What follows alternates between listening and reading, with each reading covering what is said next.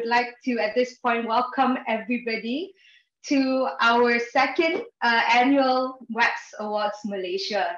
So I just want to, at this point, say good morning to our distinguished guest, Ms. Sarah Nibs, Regional Director at Interim of the UN Women Regional Office for Asia and Pacific, Mr. Timur Guzman, Minister Counselor, Head of Political Affairs, Press and Information of the European Union Delegation to Malaysia, Ms. Karima El Khoury, UN Resident Coordinator for Malaysia, Singapore, and Brunei Darussalam, our esteemed judges, WEPs Awards applicants, and guests, welcome to our UN Women 2022 WEPs Awards Malaysia ceremony. Yay!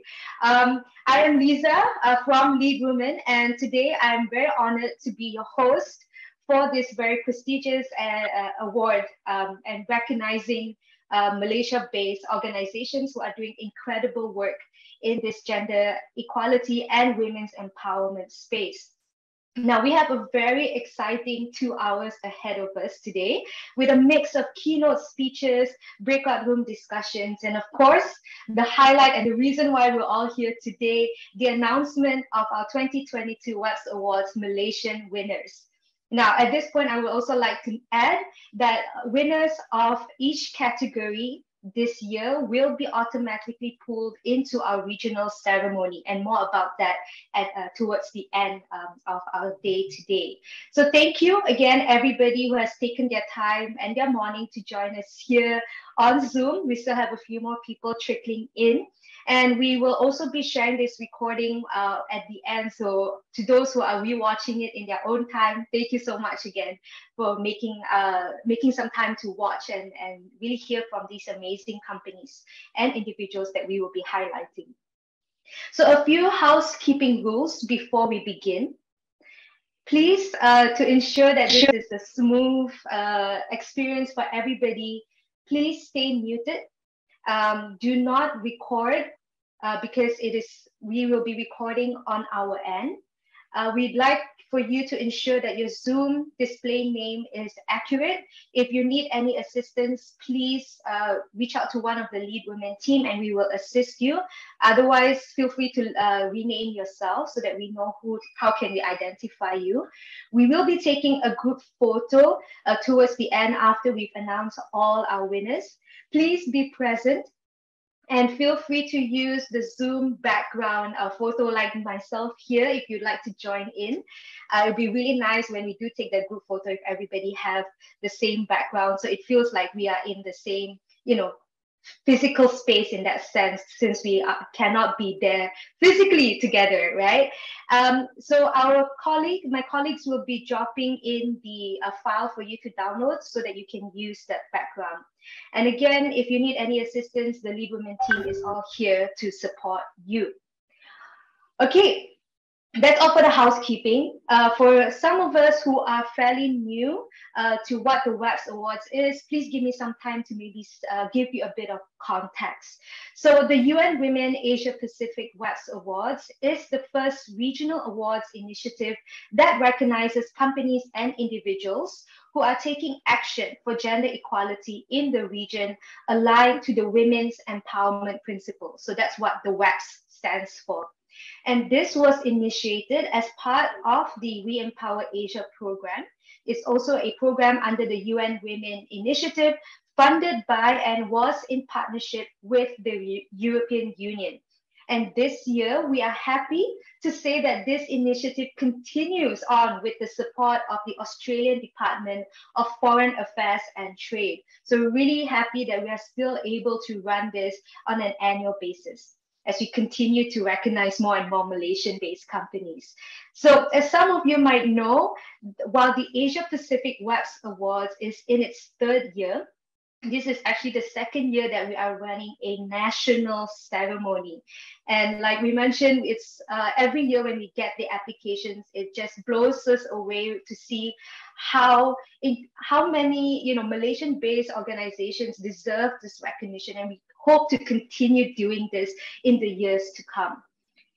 And we will celebrate awardees today in 4 main categories, as you can see here on the screen. So we will be celebrating the leadership commitment category, gender inclusive workplace, transparency and reporting, and community engagement and partnerships. And this year as well, we will continue, we have continued on with this special awards for small, medium enterprises or SMEs. So we're very happy to be acknowledging and celebrating 3 SME champions this year.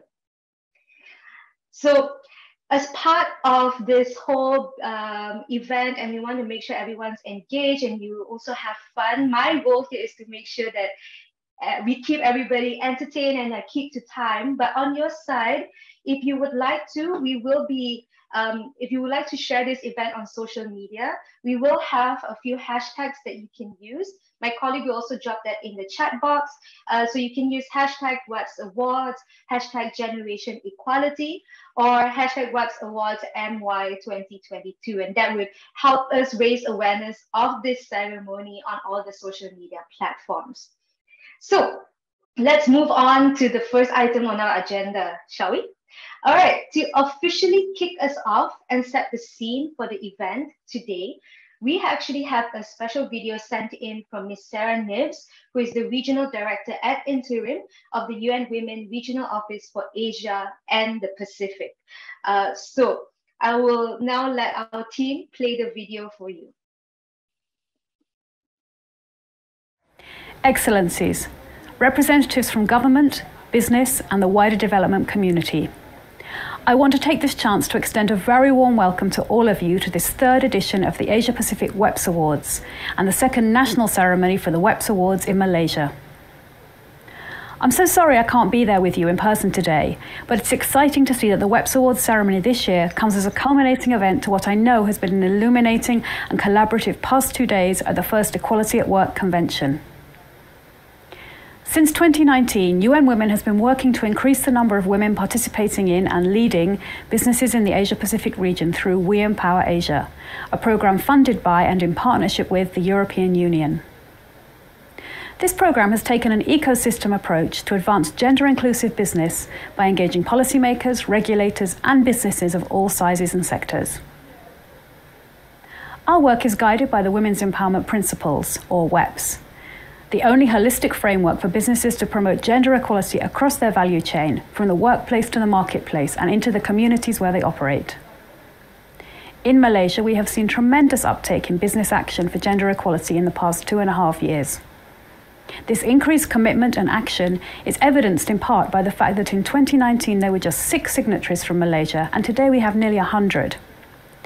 I'm also very excited that more than 300 companies have attended WEPs awareness sessions and 60 underwent deeper implementation trainings through our WEPs Activator Malaysia campaign, run in collaboration with LeadWomen. The WEPs Activator and WEPs assessment tools have supported companies with a range of gender equality efforts.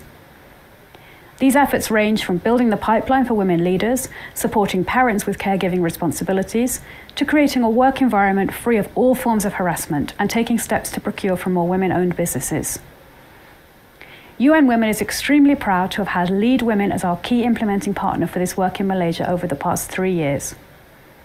It is their diligent efforts on the ground that have helped us to achieve increased commitments and tangible actions towards implementing the WEPs, and identify some of the outstanding initiatives that will be celebrated today. Although We Empower Asia officially ended in August of this year, we were excited to announce in May a new 2-year partnership with LeadWomen. This partnership will help us deepen and advance work begun under We Empower Asia to increase the implementation of the WEPs. As we embark on this new partnership, I do want to recognise that none of this could have been achieved without the support and partnership of the European Union.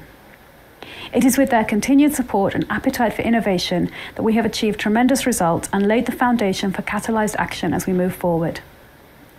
On this occasion, I also want to take this opportunity to thank the Government of Australia's Department of Foreign Affairs and Trade, DFAT, for their ongoing support to the WEPs Awards and especially this 2022 edition. We are here today to recognise exemplary private sector action for gender equality.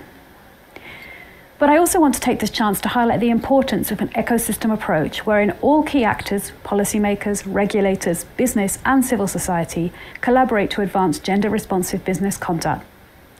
For instance, the 1921 government mandate that publicly traded firms must have at least one woman on their board by September of this year.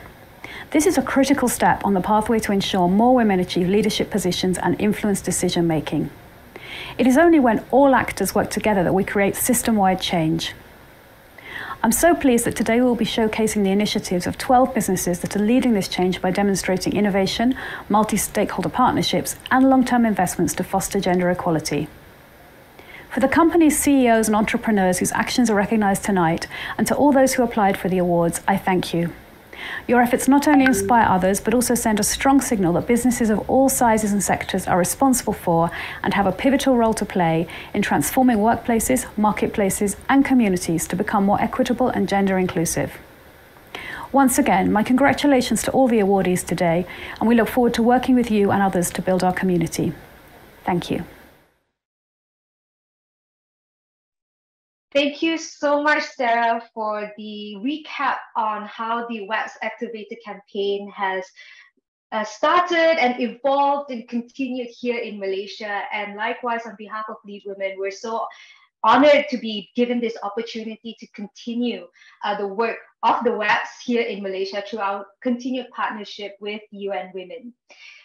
So it has certainly been an exciting journey. And I know Sarah mentioned that we are almost at 100 signatories. Last I checked, we were at 94.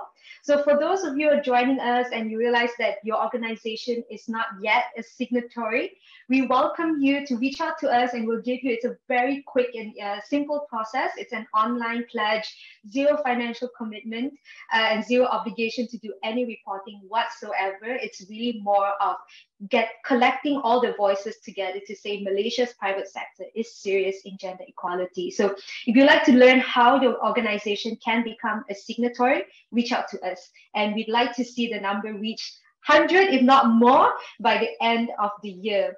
And like Sarah mentioned, this whole WEPs Activator campaign, the awareness and implementation sessions that we've done in the last year or so, is due large in part because it's only possible due to the support, the continued support and partnership of the European Union. And so to deliver his opening remarks for us, we would like to share with everybody here a congratulatory video from a very distinguished guest, Mr. Timo Guzman, who is the Minister Counselor, Head of Political Affairs, Press and Information of the European Union delegation to Malaysia, to say a few words. So over to the team to share the video. Very good morning to all of you. Ms. Sarah Nips, Regional Director ad interim of the UN Women Regional Office for Asia and the Pacific. Ms. Karima Al-Khoury, Resident Coordinator of the United Nations in Malaysia. And Abraham and the LeadWomen team, distinguished guests and friends. Thank you so much for inviting me here today. I'm really pleased to be here for the second national celebration of the UN Women WEPs Awards in Malaysia. Last year, 15 companies were awarded for their outstanding efforts to support women's empowerment, and I look forward to learning more about those who will be recognized today. In the Asia Pacific and across the world, the European Union is a committed supporter of gender equality and works to ensure that girls and women everywhere have the opportunities, policies, and infrastructure in place to succeed and thrive, especially to become equal partners in the economy. Although the world is beginning to recover from the pandemic and shift to a new normal, action for women's economic empowerment is needed now more than ever, as hard-won gains for gender equality are at risk of being reversed. The latest report on progress towards the SDGs estimates that at the current rate, it will take up to 286 years to close gaps in legal protection and remove discriminatory laws, 140 years for women to be represented equally in positions of power and leadership in the workplace, and at least 40 years to achieve equal representation in national parliaments. Put simply, progress will be stalled and our societies and economies will suffer unless we all collaborate to take action and develop policies that support gender equality and women's full and equal economic participation. In this effort, the private sector has a key role in influencing and accelerating inclusive and sustainable development. This is why we are proud to partner with UN Women on the We Empower Asia program, which ran from 2019 to August of this year, a few weeks ago, and work to increase the number of women participating and leading in business in 7 countries in the Asia Pacific.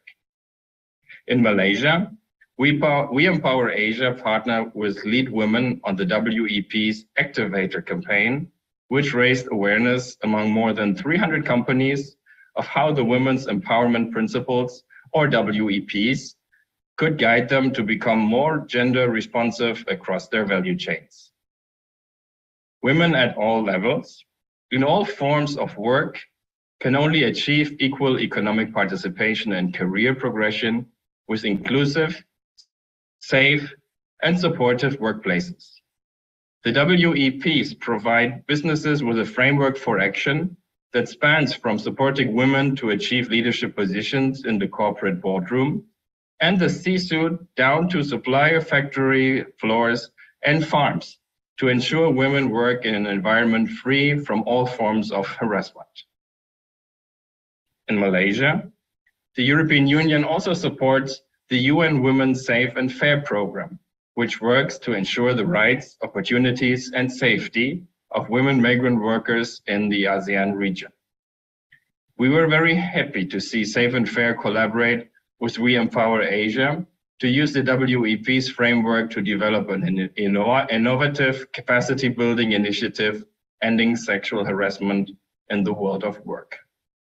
The initiative works with corporate leaders, procurement teams, and suppliers alike to provide trainings, a self-assessment, and a roadmap to holistically identify, address, and mitigate sexual harassment in the workplace and across the broader supply chain, with a focus on women migrant workers.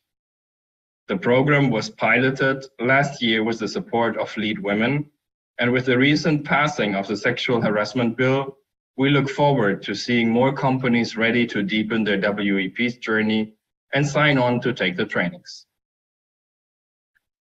Although the We Empower Asia program has come to an end, the work is only getting started. I am so pleased to see that United Nations Women and LeadWomen have entered a new partnership to carry forward engagement and capacity building for the private sector in Malaysia through the WEPs. I want to encourage all companies present who are not yet signatories to sign the WEPs. Visit the website today and learn how the WEPs can support your organization to become more gender responsive, no matter your size or sector. We urge businesses to embody the ambitious vision of the WEPs and engender a culture of gender equality that cascades to all levels of the organization and extends to its customers, suppliers, and partners alike. That is what many of the awardees you will hear from today are doing. And that is exactly why initiatives like the WEP's Awards serve as a powerful platform to convene diverse stakeholders and inspire others to action. The European Union is proud to have initiated the WEP's Awards under the We Empower Asia program, and we are equally proud that the awards continues on through other partners such as LeadWomen and the Australian government. With that, I look forward to learning more about the initiatives recognized today, and I want to extend my congratulations to all the leaders, companies, and SMEs that are being awarded. Thank you all for your kind attention, and all the best for this inspiring event. Thank you so much, Mr. Timo, for sending across that video filled with very encouraging and well wishes to everybody here. And it's really great to see a big organization like the European Union continue to support the cause for women's economic empowerment, not just in organizations, but wider, right, beyond. And for those of us who've been part of the Equality at Work Convention in the past 2 days, you would see that the WEPs is designed to be a holistic framework. So not just looking at leadership and workplace, but actually looking at your gender responsive marketing, procurement, and also organizations' impact to your wider community. So we are really grateful for the EU's support in ensuring that we move the needle in this space. And next up, we also have some well wishes from our UN resident coordinator for Malaysia, Singapore, and Brunei Darussalam, Ms. Karima El Khoury, for our guest here today. So I will sort of now pass it over again to our team to play the video from Ms. Karima. Good morning. It's an immense pleasure to be here today. On behalf of the United Nations in Malaysia, I wish to welcome everyone to the national ceremony for the UN Women 2022 Malaysia WEPs Awards. This event comes as the culmination of the Equality at Work Convention, an intense and fruitful 2 days dedicated to exploring the role of the private sector in contributing to gender equality and women's economic empowerment. As emphasized in the remarks of Ms. Sarah Nips and Mr. Timo Guzman, promoting women's equitable economic participation is vital to ensuring both social and economic progress. Gender equality is at the core of the 2030 Agenda.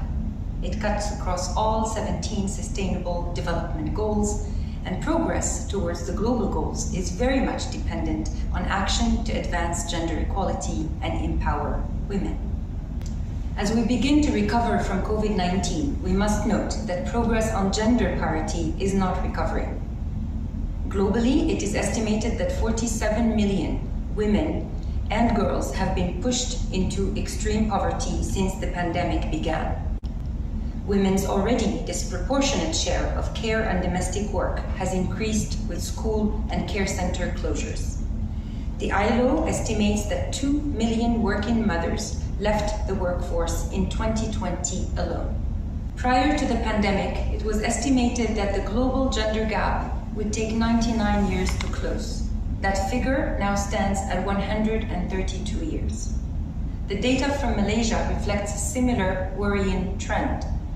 While Malaysia's score have improved slightly in the last global gender gap report, the country still ranks 103 out of 146 countries, ahead of only 2 other ASEAN countries.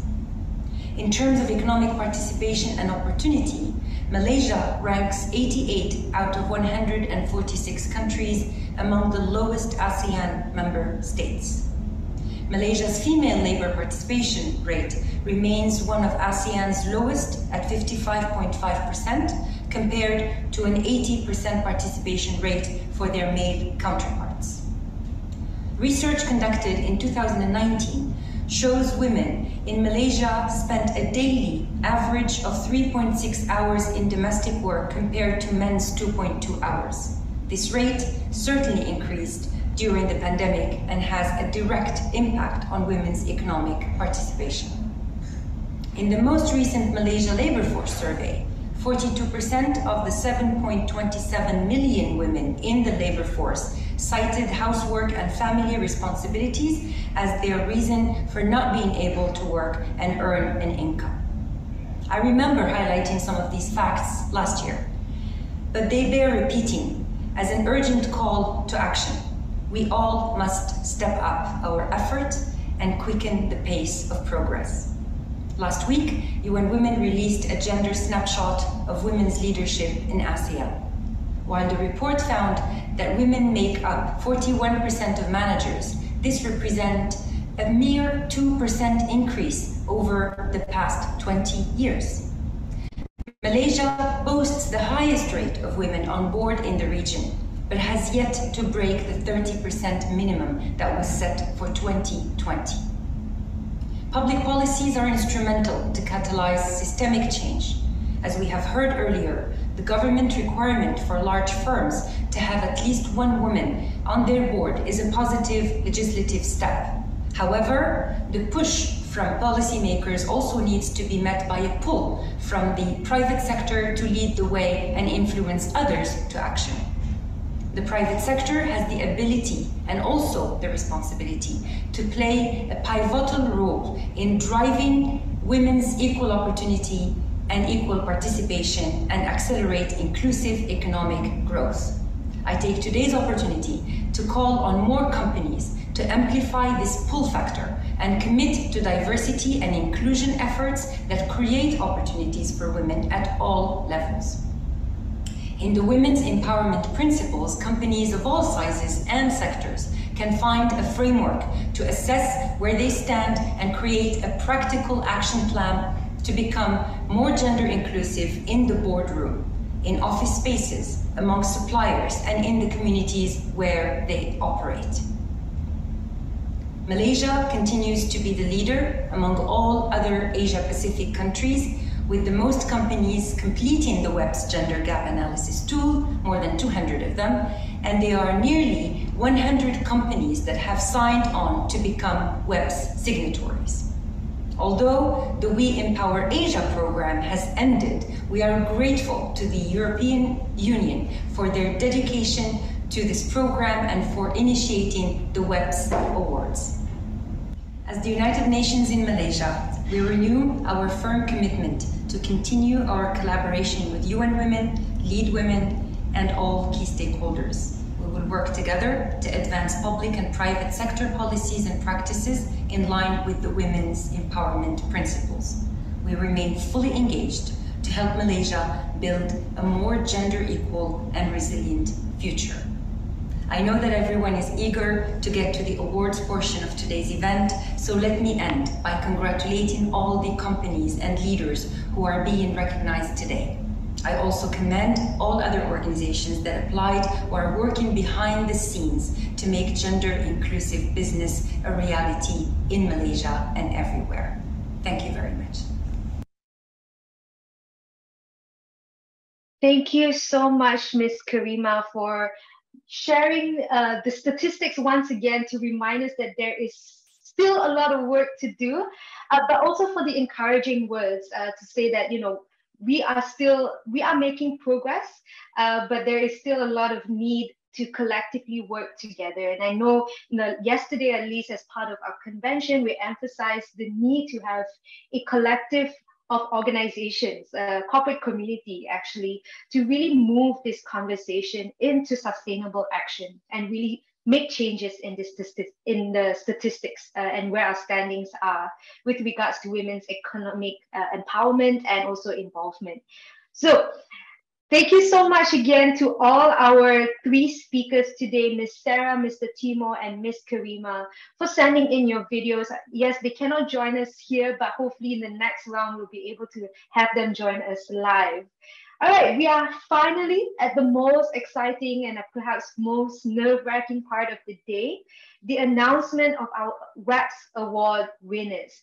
But before that, I would like to use this time to acknowledge an amazing group of individuals who were tasked with an incredibly difficult job, which is to identify and review and score our applications. So we have an esteemed panel of experts today, this year, who join us as judges. So at this point, I'd like to thank Ms. Anima Kosai, founder of the Speak Up Collective, Betty Yo, founding member of All Women's Action Society, or AWAM, Badri Abdullah, founder of the Tulips Movement, Ms. Chong Chai Nyo, independent director from Bursa, Malaysia, Dr. Shanti Tambia, Associate Professor of Gender Studies, University of Malaya, Professor Dr. Noraida Endud, Professor at Unit for Research on Women and Gender of Kanita, School of Social Sciences at the University Science Malaysia, Ms. Shamila Ravindran, Board Advisor of Lean In Malaysia,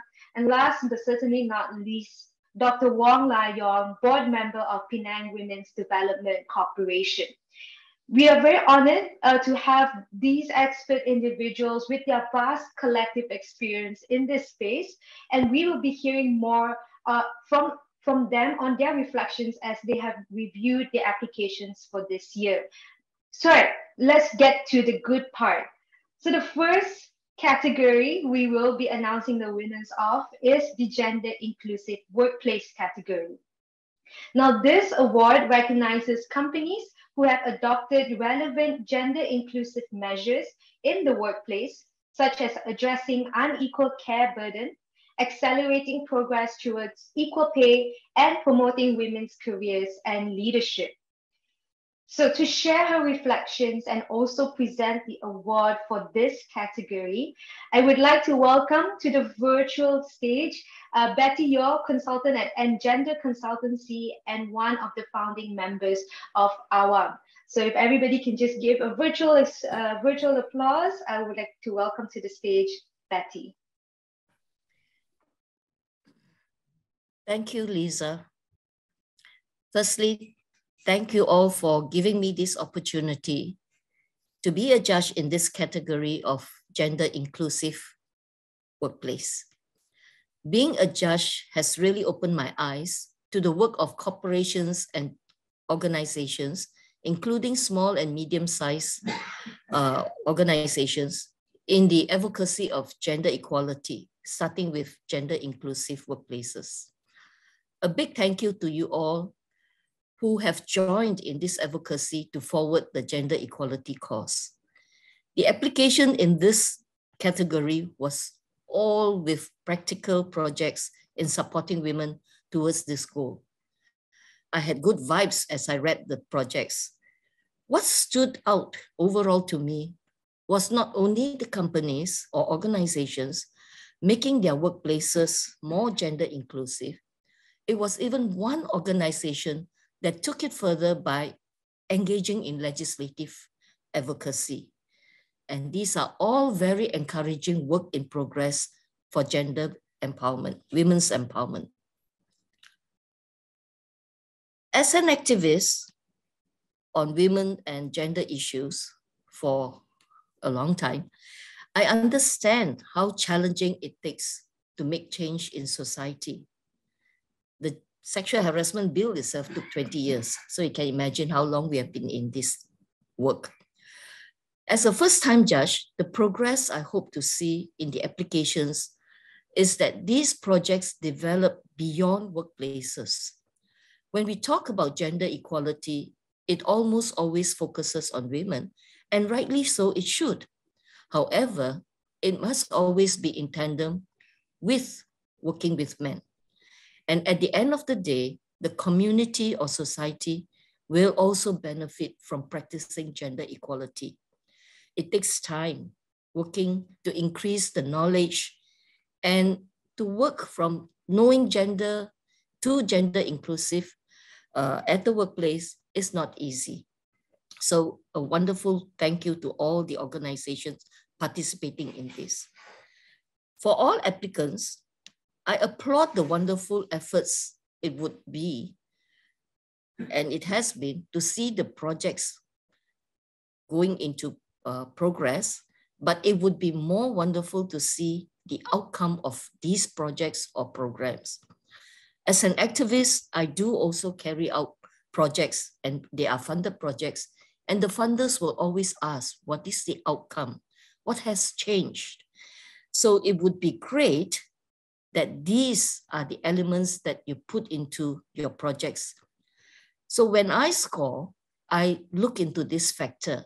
I look for the outcome of the projects and what are the supporting evidence. It is great whenever you read the project starting, a lot of data, supporting evidence for the need of the project. But at the end of the project, it's lacking the evidence to show the change. And this is where I would take pleasure now to award and to announce the awardees for the 2022 WEPs Award Gender Inclusive Workplace category. Second runner-up, KPMG. First runner-up, Accenture. Winner, Gamuda Berhad. Congratulations to all. I would now like to invite Wong Lai Ling, Senior Manager, HR and admin of Gamuda, to say a few words. Thank you. Thank you very much to the UN, WEP, and judges. Warmest greetings to all, to our respected members of the UN Women Asia Pacific WEPs organization, our esteemed judges and juries of the awards, fellow winners, ladies and gentlemen. On behalf of Gamuda, I am extremely honored to receive the 2022 UN Women Asia Pacific WEP Awards under the Gender Inclusive Workplace category. We are very grateful for the recognition we have received for our work. By being here today, we are focusing on turning the gender neutrality conversation into actions, the need to take bold action for change, and a balanced leadership in the new digital era. But the question is why? Why is women empowerment so necessary both in business and in the wider society? We at Gamuda believe women are one of the most powerful investments we can make in building a better future. At Gamuda, gender inclusion advocacy is in the workplace has been a journey we've embarked on for decades. The nature of the company falls under the traditionally male-dominated engineering industry.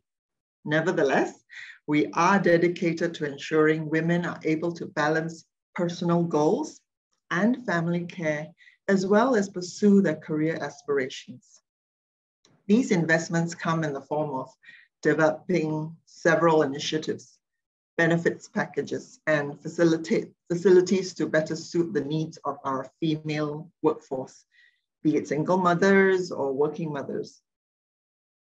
Our success factors, first and foremost, we must go beyond lip service to action and ensure the right policies and procedures are in place to govern the operations in multiple areas, from office culture to career advancement and pay.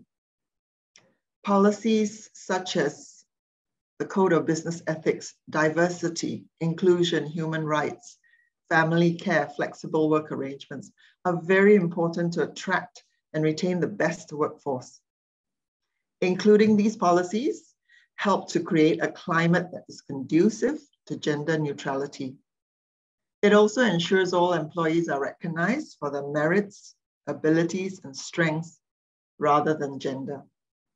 We also strongly believe that we must have programs that target and benefit women, as a solid support system means we are able to accrue and understand from the women themselves what their needs are and what tools they need to help them professionally.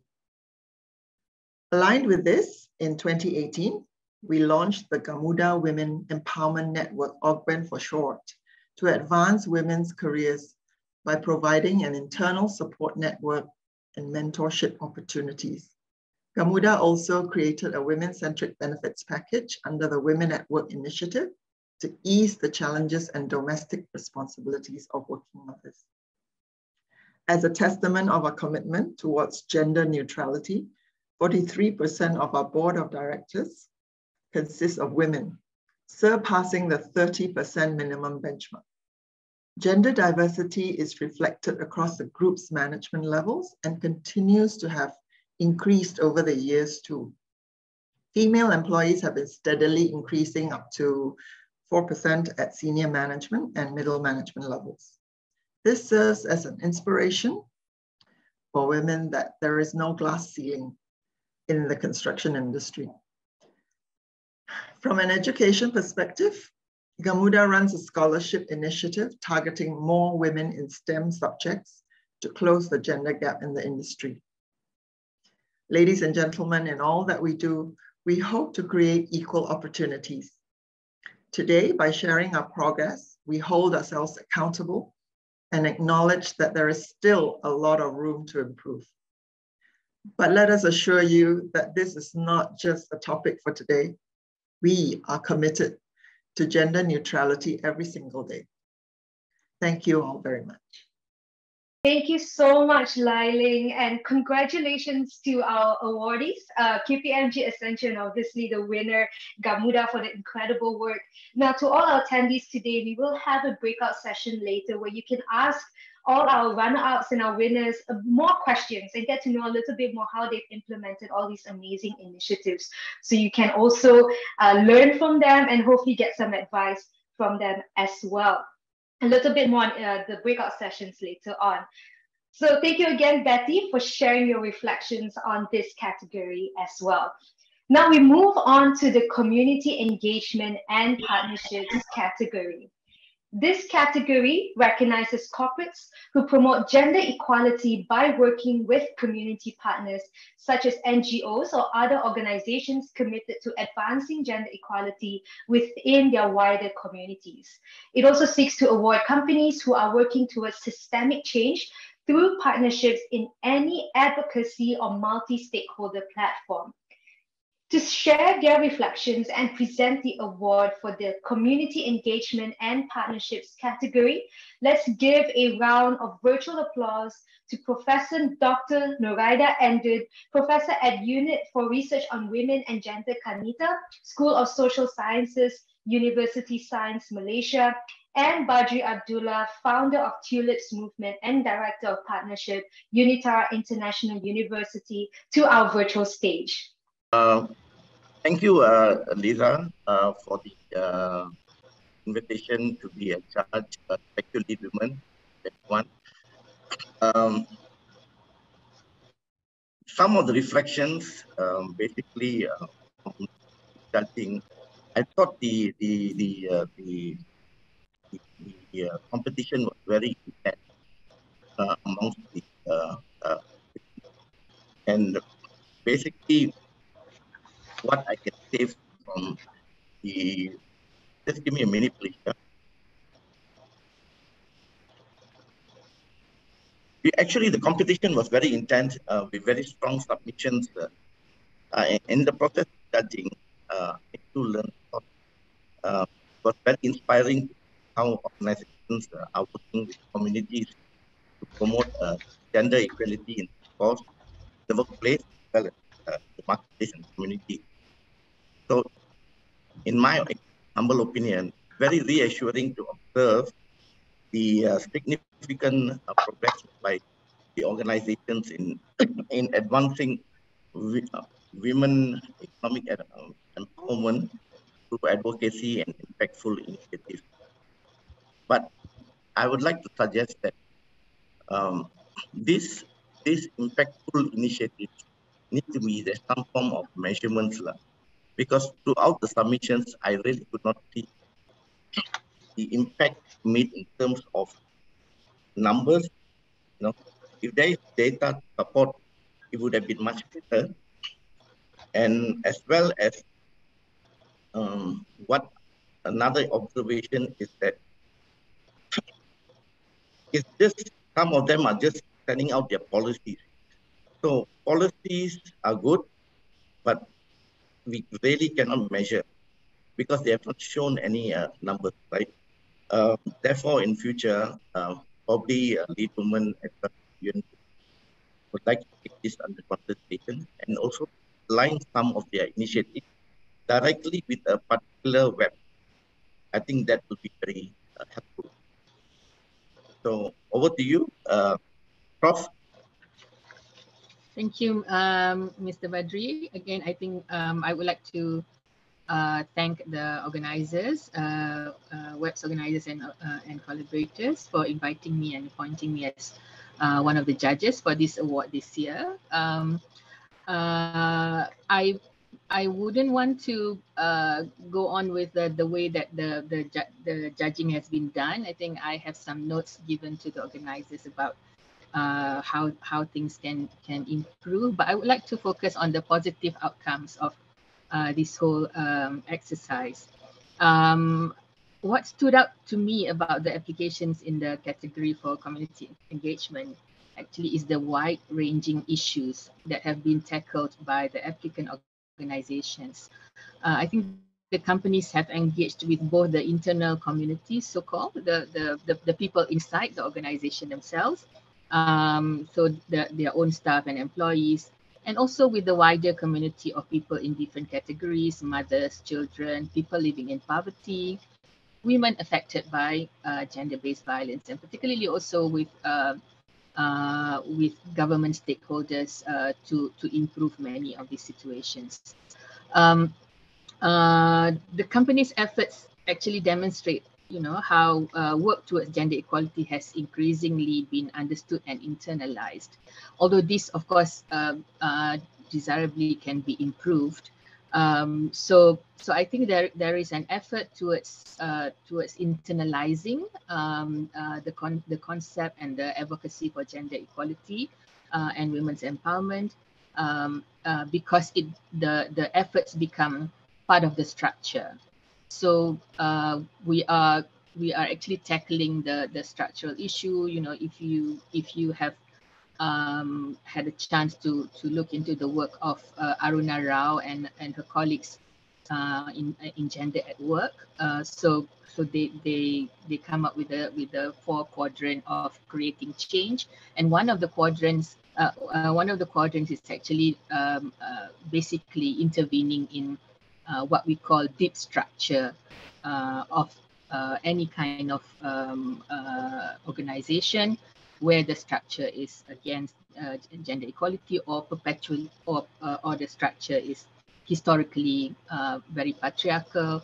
So there is an evidence in all of the applicant organization that the deep structure is being slowly dismantled by internalizing the idea about gender equality.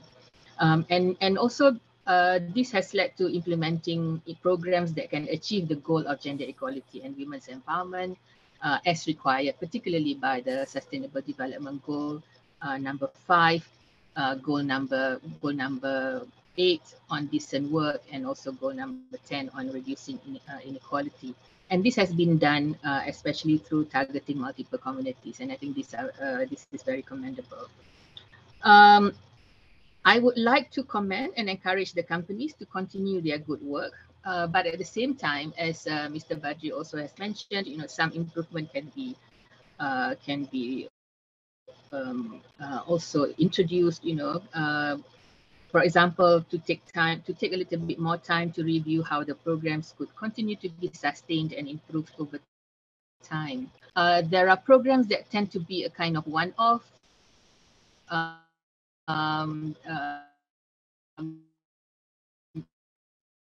During the proper collection of data, for the company, especially sexually segregated data. And of course, ultimately, I look forward to more widespread and to real buy-in by the private sector stakeholders towards achieving gender equality and empowerment of women and girls, as well as attaining, as I said, decent work and reducing inequalities in general. Much of the work and programs showcased in relation to this WEPs award actually resonate with my own work and advocacy over the years. So I was really excited, and I'm continuing to be excited to engage and network with the various industries here and other stakeholders involved in this award this year and beyond. So thank you so much again for inviting me to be the judge, and I wish everyone more success in the future. Thank you.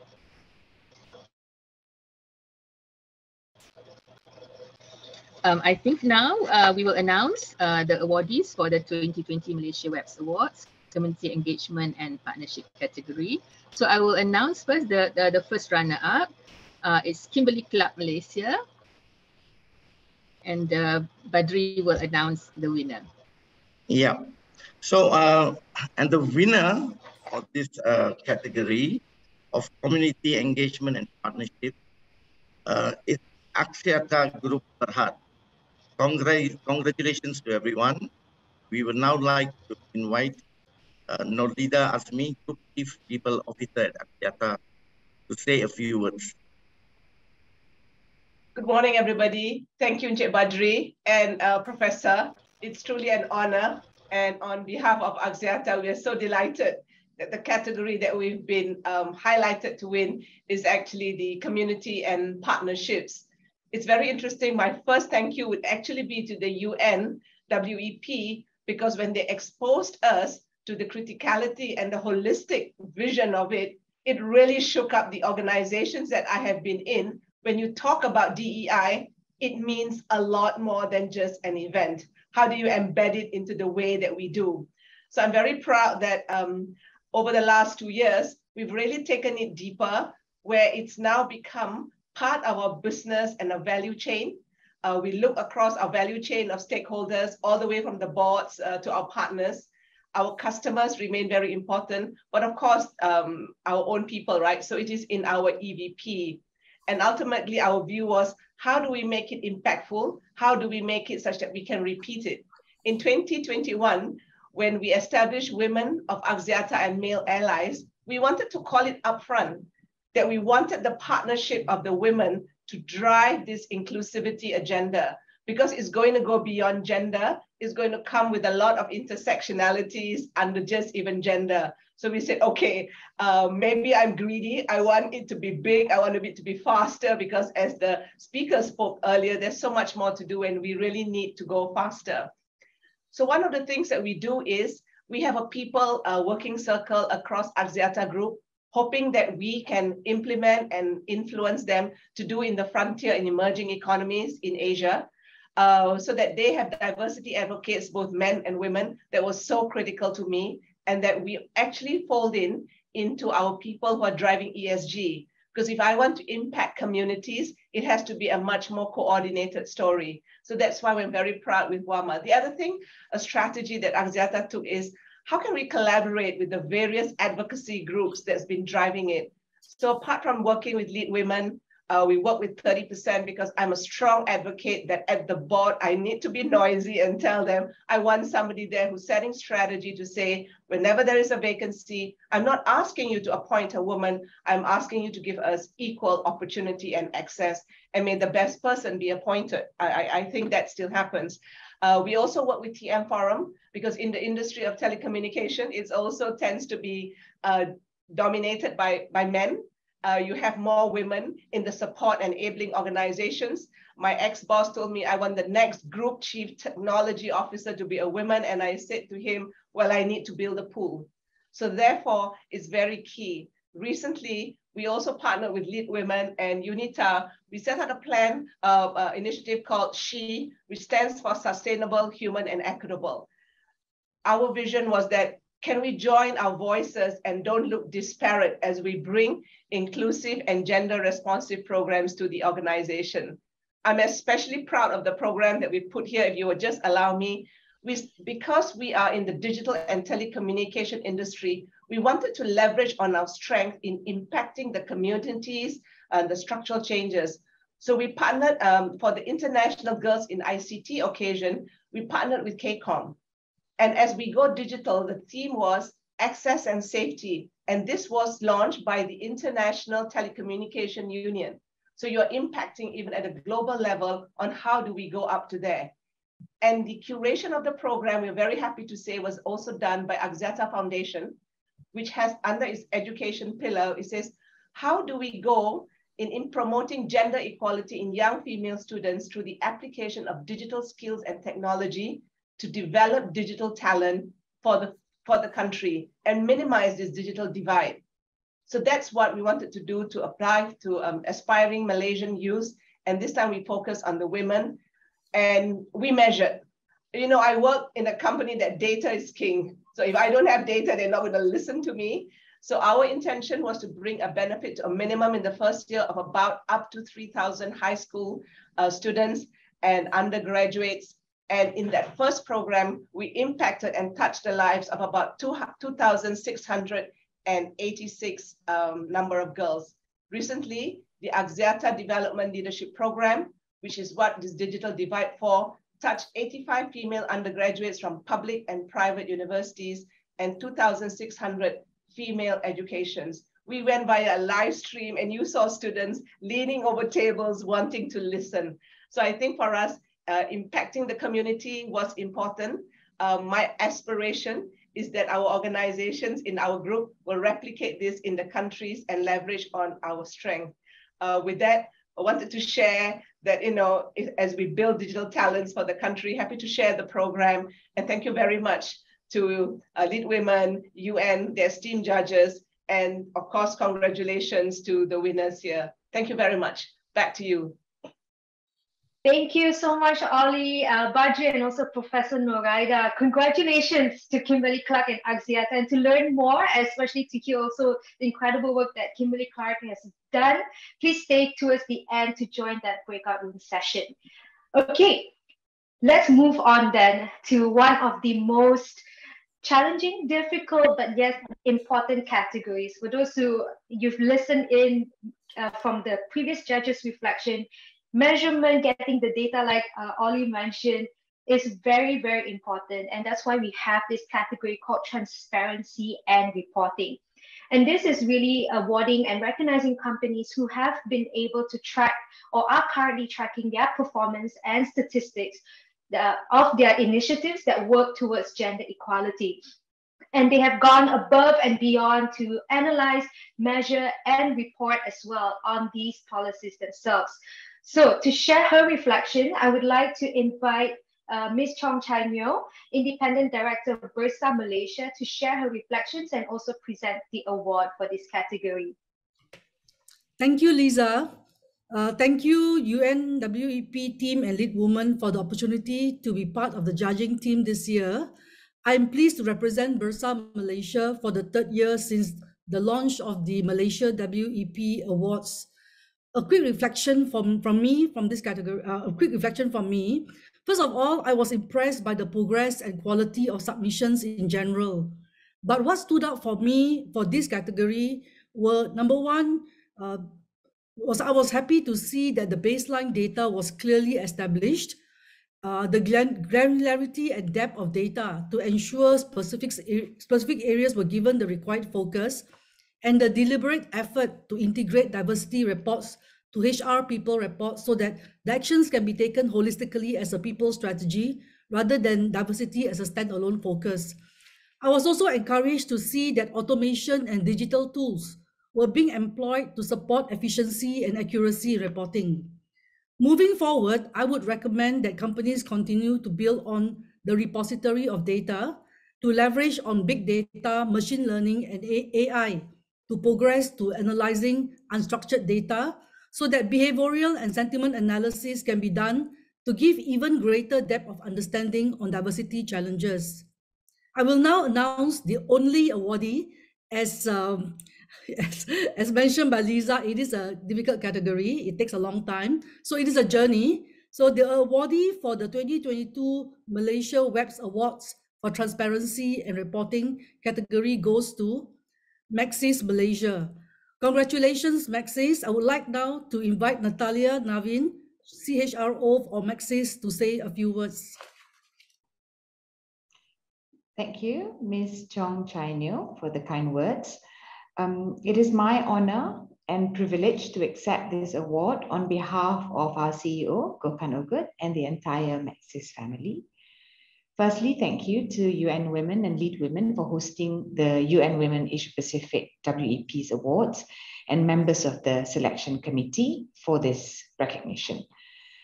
At Maxis, we are proud of our commitment to provide an inclusive, diverse, and collaborative environment for our employees, so they are empowered to create a positive impact, not just for themselves, but also for others. We pride ourselves on the Maxis way, our company's culture and values, and in building this philosophy, we focus on inclusion and diversity as one of the key drivers and enablers of human capital. In July 2021, we officially became a signatory of the Women Empowerment Principles established by the UN, and we are committed towards gender equality, as well as upholding labor rights and human rights standards within the company. As part of this commitment, we work collaboratively with our stakeholders to foster business practices that empower women and encourage equal opportunities at the workplace. While we maintain a healthy female population within Maxis at 44%, We are also driving greater changes towards an inclusive and equitable workforce. To achieve our inclusion and diversity objectives, we began tracking employee data for progress monitoring and improvements. We strongly believe that good decisions are made based on data, and only with good decisions we can make an impact and achieve our objectives. So with that in mind, an online dashboard was developed internally to make real-time data accessible for key stakeholders within the company for quick, effective, and meaningful decision-making.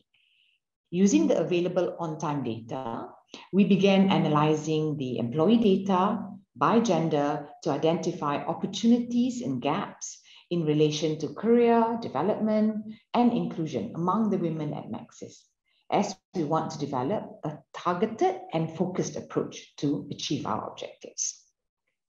This award is a testament to our commitment in ensuring that inclusion and diversity are incorporated into our human capital strategy.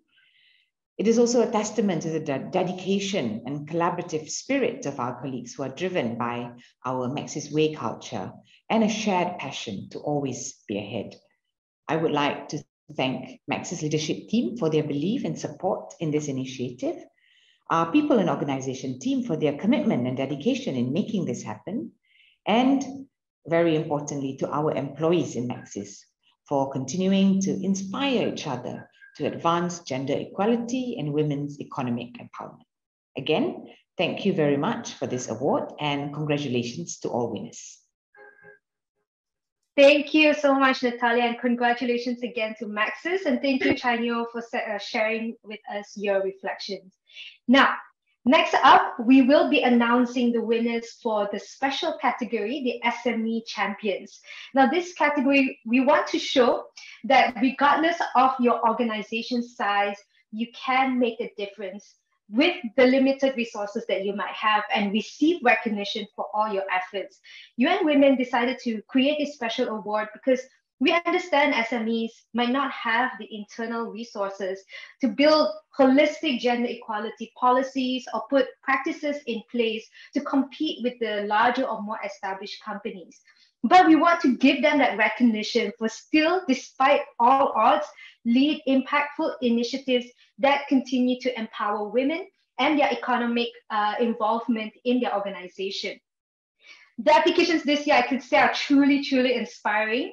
And to present the SME Champions Award and to share her reflections, we have a special video from Anima Kosai, because she's currently based in the UK, to share her reflection. Over to the team to show her video. Thank you, Lisa. Good morning. I am delighted to be back judging some incredible entries. It's great to see more women at senior levels, and this is where few Malaysian entries rocked. Malaysian branches of multinationals were outperforming their global companies' gender inclusion targets. So what can the rest of the world learn from Malaysian women? That's an inquiry I want to leave you with. Malaysian women should and must be on the global stage, leading conversations about leadership and global issues. As ambassador for the Center of Global Inclusion and the work I have done in the diversity, equity, inclusion space, I look at women empowerment with an intersectional lens. This means recognizing that women are not a monolith. As you focus on women, you will see different perspectives and needs of women from different races, different socioeconomic backgrounds, different parts of the country, including East Malaysia, women with disabilities, visible and invisible, which have increased with COVID, women who are lesbian and bisexual, trans women. The typical Malaysian workplace today does not work for Malaysian women or even men. Now, some of the larger companies, the entrants were dancing around this, but it's really the SME entries who were truly challenging the status quo with some really innovative pushback. Now, the working world was designed during the Western Industrial Revolution and is focused on output and uniformity. For example, a woman engineer has to work in protective clothing designed by and for average-sized white men, using equipment designed by and for average-sized white men, in an environment designed by Western white Victorian factory owners for workers during the Industrial Revolution 150 years ago. On top of that, Malaysian women work in a patriarchal society, juggling family and household. Our 9 to 5 working in offices far away from their home just does not work for Malaysian women. This needs to change. The thing about SMEs, they're lean enough to really understand workers' needs. And this is what the SME entrants did. They ask, what's not working? How can I make it better? Wendy Kaur of Pentago Landscape saw the dire shortage of women in landscape architecture and architecture. And think about this. If there are not enough women architects and designers, how would our buildings and public spaces work for half the population and their needs? You see the vicious cycle? So Wendy and Pentago focus to equip and support budding female landscape architects to prosper in a gender-biased industry in a deeply collaborative and networked way. Another entrant, Studio DL, a photography agency, started the utilization of all-female camera crews to challenge the stereotype of women can't lift heavy things. So they'd identified a big problem that deters women from joining the industry. And in fact, the industry just doesn't hire women for this reason. Equipment is heavy and bulky. It's the same for film crews. In fact, so many trades where equipment just does not suit the smaller size women. So why are we expecting photographers, filmmakers, contractors to literally shoulder the burden when designers and manufacturers can change this? So those industries where you see sexual harassment, not enough women, etc., it's not just the mindsets. It is the equipment that have locked them out. When workplace tools and the environment is designed around everyone, including women, smaller sized Asians, disabled people, older people, you can see how much more inclusive we are. We are not shutting people out. Women have different physical needs too. And we've all seen the debate, should women be given menstrual leave? One young man, Luqman Awaludin, who runs his own furniture business, Bruti and Bussy, just went and did it after seeing his own female staff in pain every month. He said, women should not be ashamed or stigmatized when applying for period leave. Employees should feel comfortable informing their employers that they are on menstrual leave. So can we see more men be understanding like this? In fact, actually, women too, because none of this, oh, I had periods, bad periods, women these days are too soft. Can we just stop it? If it was tough for us, then let's make it easy for the women who follow us. These SMEs are trying to make it easier and more inclusive for women to be empowered in their various industries. But we can't leave it to a handful of SMEs. It's like putting Band-Aids on bullet holes. Thank you, Taylor Swift. Gender inequities in the working world is systemic and structural. It means we have to question the very core of how we work, where we work, and why we work. We can all do this. How? First, listen to the women in your company, their hopes and their dreams, their worries and barriers. Second, recognize that the people who work for us are humans. They are not robots. They are not assets, resources, or capital. Humans. And humans break down. Thrivewell, who has done tremendous work in recognizing women's mental health, including high rates of depression through their program, Kami Sembang. Deloitte UK reported that 28% of people had left or wanted to leave their employers during and since the pandemic. Out of these, 61% was due to poor mental health, especially more among women. So if you want to retain your women employees and help them rise, recognizing mental health is key.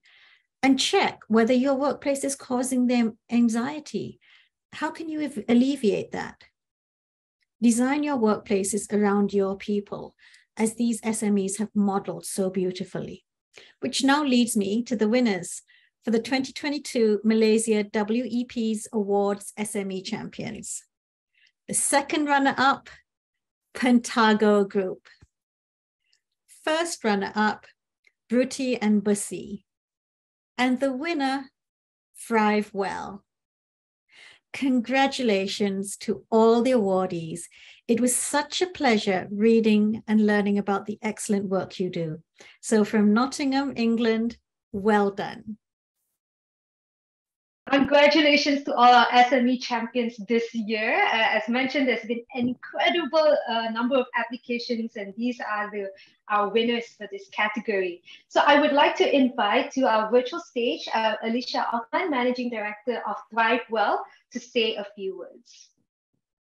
Assalamualaikum and good morning, everyone. Thank you so much, Anima and LeadWomen, WEP esteemed judges and LeadWomen for this opportunity and recognition. The team and I are both humbled and truly excited to be among such outstanding initiatives. And please allow me to dedicate this award firstly to all the mothers and the female community leaders we have worked with every day through our community mental health programs. To my team, the Thrive Well team, for championing the rights and practices of mental health and well-being for all, despite the limitations and stigma that we know in the community. And our counterparts in the SME community engagement sector as well. As a social enterprise, Thrive Well's mission is to provide trauma-informed community mental health services. What it essentially means, we provide mental health care, social justice, research services to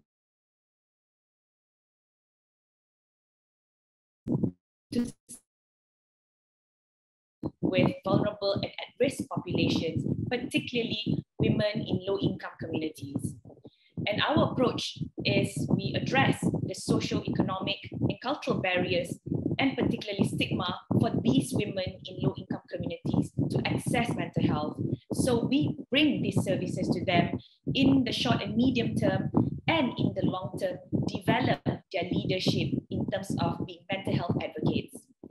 And during and after the pandemic, we observed the compounding toll it took on these women, which tripled because of the traditional stereotypical expectations and responsibilities placed on them. We observed, that they needed financial support, they needed food on the table, they needed ways to ensure their children's continued education, they needed skills and time to care for their elderly family members. But what was not being talked about was their time and space to unload all of these enormous stressors. So this is where we strive to provide a system of care for the caregivers. And our Kami Sembang program provides this safe space to ensure that these women are seen, heard, validated, and cared for.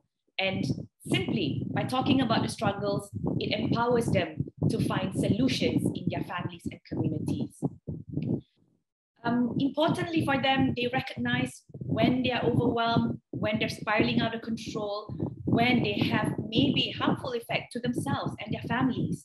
They then learn to reach out to the right support, the right resources within their means and their system, and to collectively support together with other women in their community.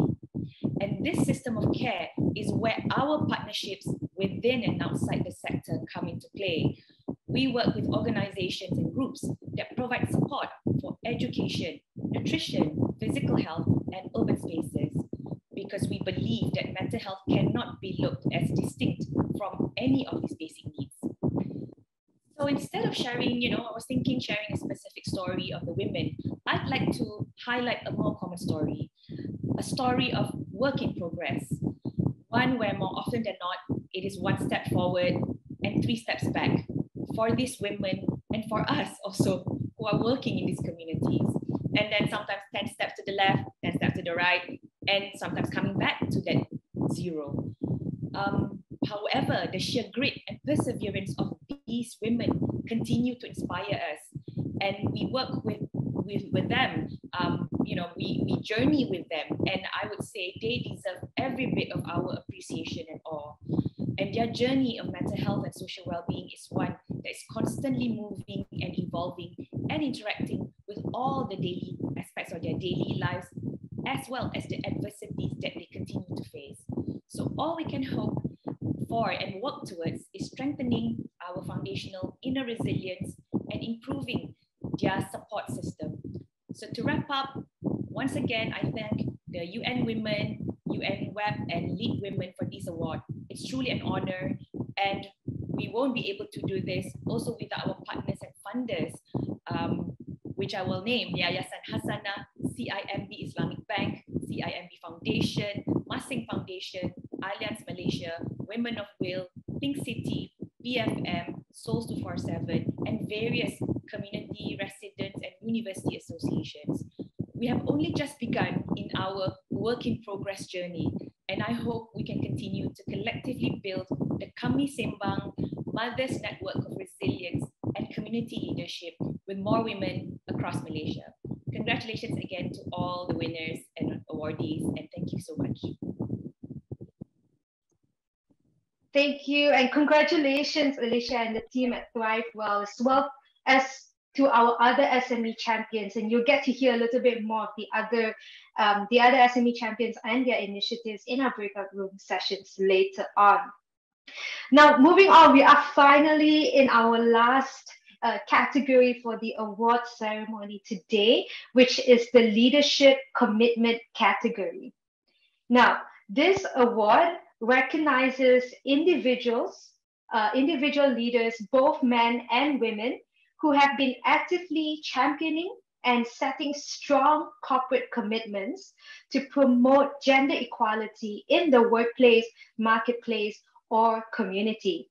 Now, to share their reflections and also present the award, I would like to invite to our virtual stage Dr. Wong Lai Yong, board member of Penang Women's Development Corporation and Nito Denko Corporation, as well as Shamila Ravindran, board advisor of Lean in Malaysia and principal at Mrs. Ravindran. Over to our virtual stage. Yes, thank you, Lisa. Thank you for the opportunity as a judge in the leadership category. I was so much proud to see that not only the leaders in Malaysian operations of multinational corporations embedded and implementing the gender equality, but also our homegrown Malaysian-based companies are with leaders truly believe in gender equality and are walking the talk. What stood out to me overall are twofold. Number one, putting in continuous efforts to place women in the decision-making positions while measuring and monitoring the results. And number two, progressive corporations have gone beyond cost concern by providing fringe benefits beyond the mandated requirements. So our leaders clearly shown us that they put in effort in the paid parental leaves for both parents beyond the mandated requirements. Flexible working hours to cater to the life stages of the employees, even before the pandemic, is also prevalent. This shows that our leaders realized that women and talent empowerment, as well as their satisfaction level, outweigh the cost. Another point that touched me was our applicants well understand that gender equality in the workplace is not one size fits all kind of thing. They listen to the ground, they craft and implement initiatives to address what fits the company and the industry the most. Regarding the progress, what I see is leaders in the traditionally male-dominated industries initiated and practicing women empowerment, not only in their own organizations, but they are also taking one step forward to share the practices with peers in the same industry. So thus contributing to raise the standards of women empowerment in the overall industry. There is even an application that's showing leader called the team to sign the petition to table the anti-sexual harassment bill in the Malaysian Parliament. Moving forward, as someone who is in the corporate sustainability field, I would like to recommend three points. Number one, from the equity point of view, looking at a pay gap between the male and female employees and putting in effort for disclosure.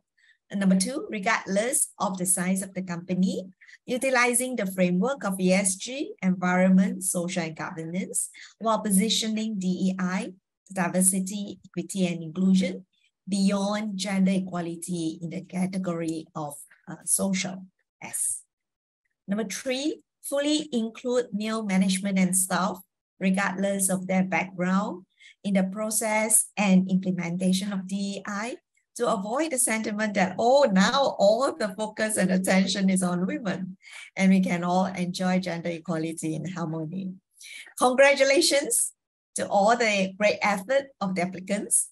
It was such a pleasure reading your work, which moved DEI forward. So Shamila, what about you? Thanks, Layong. It wasn't an easy task assessing these applications. What stood out for me was the depth of thought, planning, effort, and work these participants have put in place to ensure the call for diversity is answered. The participants this year are very diverse in terms of industry, size, and needs, but I'm truly heartened by the standards that have been set by the participants this year. This year, the participants have clearly done the research, gathered the data, identified the key areas for work, and put together teams to support the diversity agenda within our community. Overall, what stood out for me was how these organizations have successfully identified within their own industry a gap or a need, and they have used their own expertise, skills, and knowledge to fill that gap. My observation was that some applications were drafted really well, but the format isn't what I was looking for. My key was to cut through the form and go straight to the heart of the matter. And for me, the heart of the matter has and will always be the impact that these programs create. My recommendation to participants is to focus more on the impact of your initiatives and create a pipeline of leaders who believe in the diversity agenda and can carry on this wonderful work that is needed. The research has been done, the data has been gathered. It is time for us to move to the next stage and bring these much needed changes to our community. For me, the key to success is sustainability and practicality. And it'll be most interesting to learn how these participating organizations create, sustain, and gauge their progress and the success of their initiatives.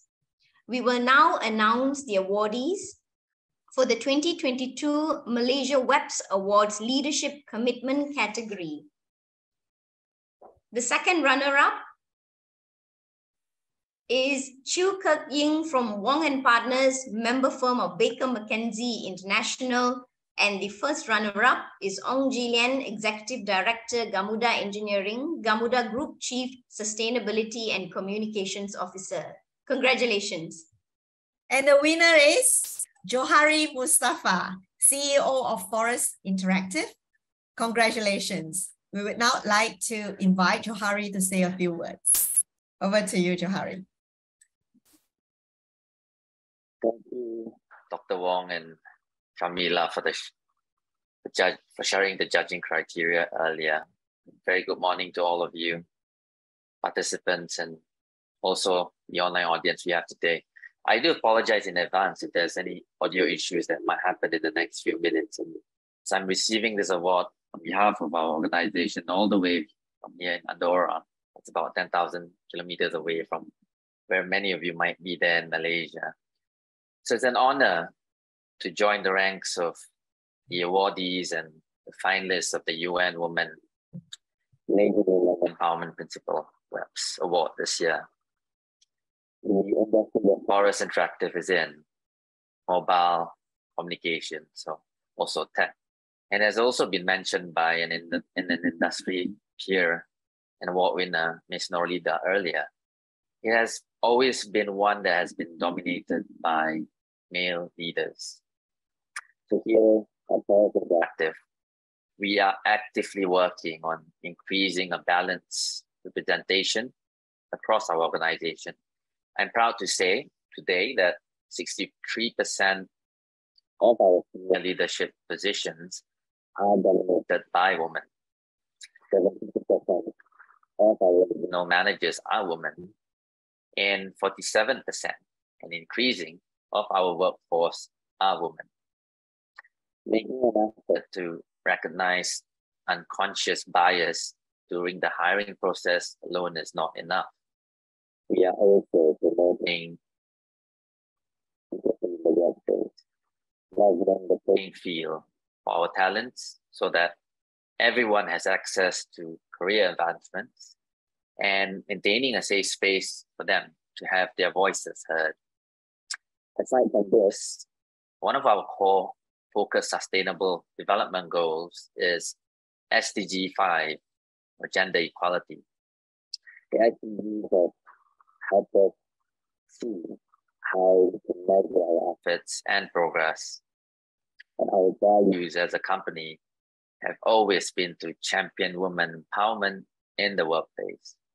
We also follow out anti-harassment policies covering sexual and other issues, and implemented detailed grievance mechanism this year throughout the organization.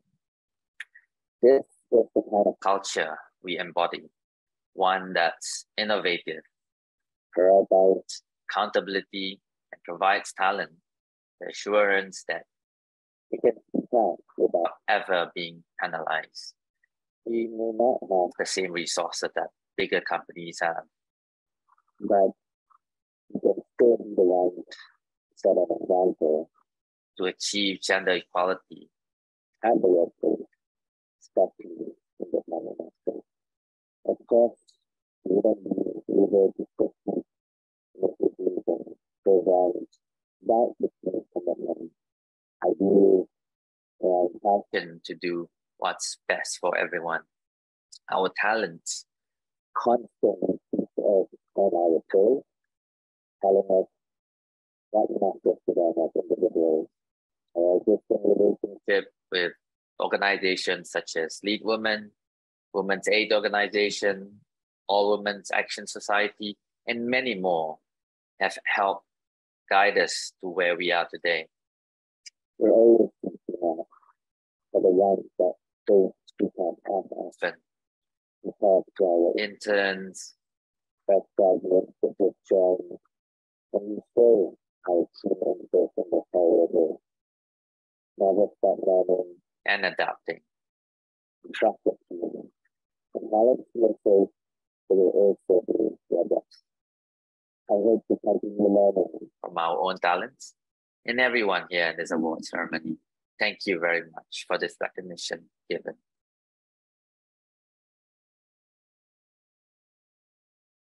Thank you so much, Johari, for still joining us from miles and miles away.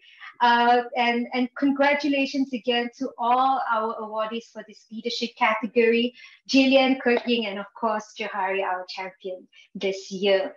Now, I just want to say at this point, we are done giving out all our awards for all the categories. So congratulations again to all our runner-ups as well as our winners. So everybody, if you could just give a virtual applause on the reaction button or even on your video, you will have an opportunity in the next 15 minutes to really speak to all our winners today, our runner-ups as well as our champions in the breakout room. But before that, I would like to do a big photo session, a group photo with everybody here joining in today. And I know we have a huge crowd. So please switch on your camera. I'll give everybody a few seconds to get camera ready. And also for our team and in the back end to be on standby to take the photos. Like we've been doing this for a few years now. So with all virtual photos, please make sure to hold your smile for a few seconds longer. So if everybody is ready, I would give everyone a few seconds. I see the Bruti and Bessie team also sharing a screen. I think that is great. All right, our team Atika, I will leave you to count us down. I can see a few videos also turning on. For all our attendees, we'd like you to be part of it as well. So if you're camera ready, please switch them on. Great. Lovely to see a lot of new faces, familiar faces as well. Okay, I'll give people 10 more seconds to turn on their cameras. So we do have a few screens. So we'll be taking a few shots. So please do keep your cameras on until we give you the cue to switch them off. Okay, Africa and our team's photographer, please count us down. Is everyone ready? 3, yes. 2, 1, smile. 3, 2, 1, smile. One more. 3, 2, 1, smile. Thank you.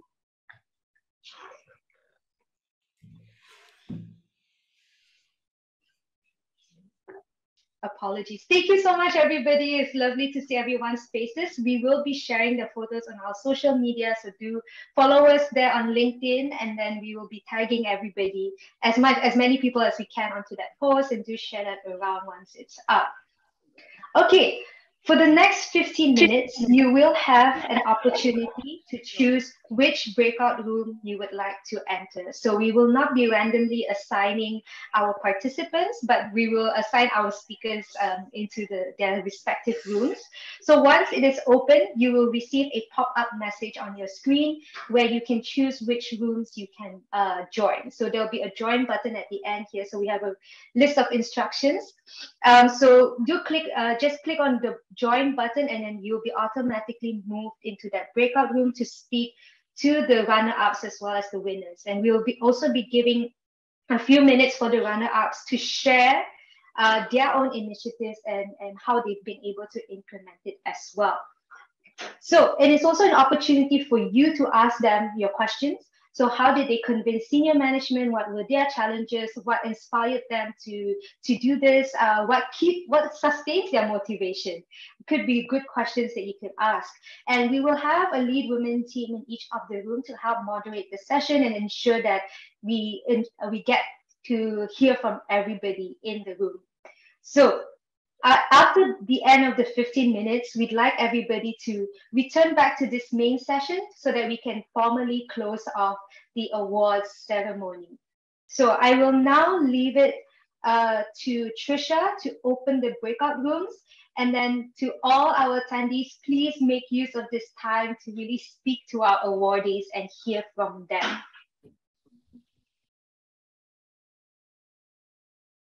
Hi, everybody. Welcome to the Leadership Commitment Room. Just give us a few minutes and we'll let people join us before we start. Hello, good morning. Hi, Anne. Hi, Gillian. Hi, Kirk. It's been a while. How are you? Good. Yeah, it's been a while. Good to see you. Yes, congratulations. always championing the cause.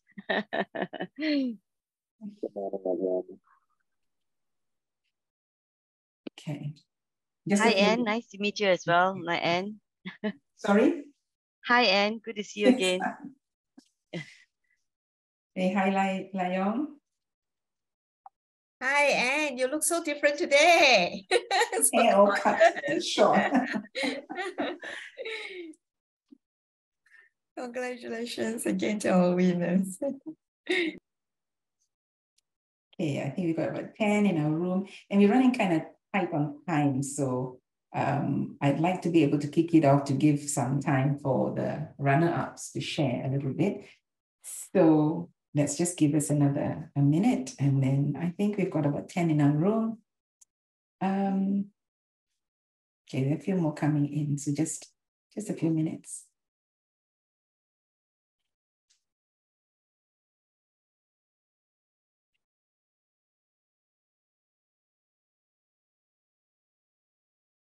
Okay, mindful of time, I'm going to start. So welcome everybody and welcome to the Leadership Commitment Room. And I think this is a very important award because it really, a lot of it starts from the top and making sure organizations then are able to drive these initiatives and drive it with complete empowerment. So before we get started, I want to once again congratulate Johari, Forest Interactive. And I know Forest Interactive has been so forward on this area. We had Nenlin share yesterday on some of their initiatives, and there's just so much going on. Not enough time to talk to Nenlin and get the questions answered. So we'll probably do separate sessions around this area at a time that allows us more time for this. So once again, welcome. And we want to really create this room for the opportunity for the runner-ups to actually share a little bit about the work that you are doing. And it's great to see that we have runner-ups from Gamuda and from Wong and Partners, two industries that are very tough industries for women, I think. Gamuda being the construction industry where you see quite a lack of women at the top. So Gillian, I know you're doing good work and pushing very hard. And Kirk, we had a discussion yesterday and we talked about how the legal practice can be very tough on women as well. And sometimes, areas of harassment, etc., could be quite an area to deal with. So great to have you both as runner-ups and share a little bit about the work you're doing.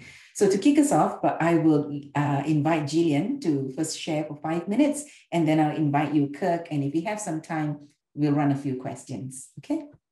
All right. Sure. So Gillian, why don't you start us off? Sure. Thanks, Anne, and heartiest congratulations to the rest. And I'll keep this quite informal since it's quite a small group. So firstly, I'm very honored to be the first runner-up for the UN Women Asia Pacific WEP Award under the Leadership Commitment category. Thank you to the organizing committee and the judges for this recognition. To be very honest, it has been a very worthwhile journey for me. Very possible only because of the support from Gamuda's top management, the senior women leaders, as well as LeadWomen. I have been a beneficiary of the LeadWomen program for the last 5 years. And it's something where I continue to advocate as I myself become a mentor within Gamuda and always encourage the ladies in their 30s to join LeadWomen programs. So when I first joined Gamuda, I saw how my seniors and colleagues aspire to do their best for each other. And I knew at that time it was the right place to make a change. So dialing back to when I was a young mother of twins while managing the communications for Malaysia's largest infrastructure project at that time, it wasn't easy for over 50 kilometers. So juggling and striving to give the best at work and at home was really a challenge. At that same time, many working women around me were actually choosing to quit their jobs for the very same reason. Our top management noticed the women's turnover rate, and we had a town hall to address this issue. So at that time, I volunteered myself to be part of the committee to make a change. So I suggested establishing a work child center to ease the burden of working mothers, which wasn't very common at that time at the office premise. It seems easy to just set up a daycare, but actually it wasn't. It took us 2 years with other female colleagues to make it happen.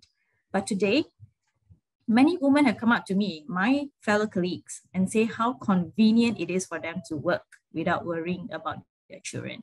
Over the course of 7 years, our daycare has benefited not only the mothers, but also the fathers and the grandfathers at Gamuda who appreciate this facility. So career progression has always been a topic for women. We should not leave anyone behind in our efforts to place women at the center of our diversity and inclusion. It's so much so that we have established the Gamuda Women Empowerment Network in 2018 with just one single sole purpose: to support women employees by providing opportunities for career advancements. Today, in the company, like myself, many women are helming top positions within the group. Fast forward to this year, or even 2021, we launched the Sustainability Gamuda Green Plan 2025, a proposal that I personally put up and changed. It has changed my career path. The awareness of ESG in Malaysia was not heightened at that time, especially in the construction industry. So when Gamuda expanded our business internationally, I realized the future of our global projects was also dependent on our sustainability efforts. That was the turning point for Gamuda and myself. Human somehow has an innate drive to grow. It's about personal fulfillment. So I took it upon myself to be a subject matter in sustainability with the support from the company. I pursued my master's in sustainable development while still continuing my work and helped drive the sustainability agenda for the group, as today I'm the Chief Sustainability Officer for Gamuda. So the comprehensive Gamuda Green Plan, which was launched in 2021 and charts very tangible ESG dimensions over the next 5 years. Today, It has become the group main's ESG driving force, a testament to not only the commitment to leadership, but also to the group's commitment in addressing climate change. So in all this and all, women in leadership will only happen when we, as women, truly begin to lift each other, which is why I strongly advocate for the LeadWomen programs. Most importantly, one needs self-cultivation to succeed. My very last line, which is very close to my heart, is many people have asked me, do you need to choose between career and family? I will personally say that no, choose to have it all is never one or the other. Thank you. That, a long time ago when that question is asked, the resounding answer is yes. But today you're right, you can basically do both because there's so much support in the system. So thank you. I mean, really a mark of a leader to take on the helm and drive the change. And I think that's what it takes. So congratulations again, Gillian. And just to let you know that last year, the leadership commitment was won by your mentor, Elizabeth Lee. So I'm sure she'll be very proud to see you do this year. So thank you for that. And I'm going to quickly move on to Kirk. So Kirk, can you take on a few minutes and share with us the work that you've done? Thanks, and thanks. I think firstly, allow me to thank UN Women and also the organizers of WEP Awards Malaysia for selecting me as the second runner-up in the leadership commitment category. So I'm deeply grateful and honored by this award, and I share this with my fellow partners, the firm's Inclusion and Diversity Committee, and also all my colleagues at Wong and Partners. I've been involved in I&D work since the start of my career. That's very, very long ago. But those days, I think the theme is not as open and as transparent as it is now. I'm actually very encouraged by what has been happening, at least in Malaysia, even for the last 10 years. I think the talking points, the agenda-driven, and cutting across a lot of organizations in terms of D&I, I think is really on the rise. I've also been honored to have been chosen to drive the diversity and inclusion program in our firm for the last 8 years. So we looked at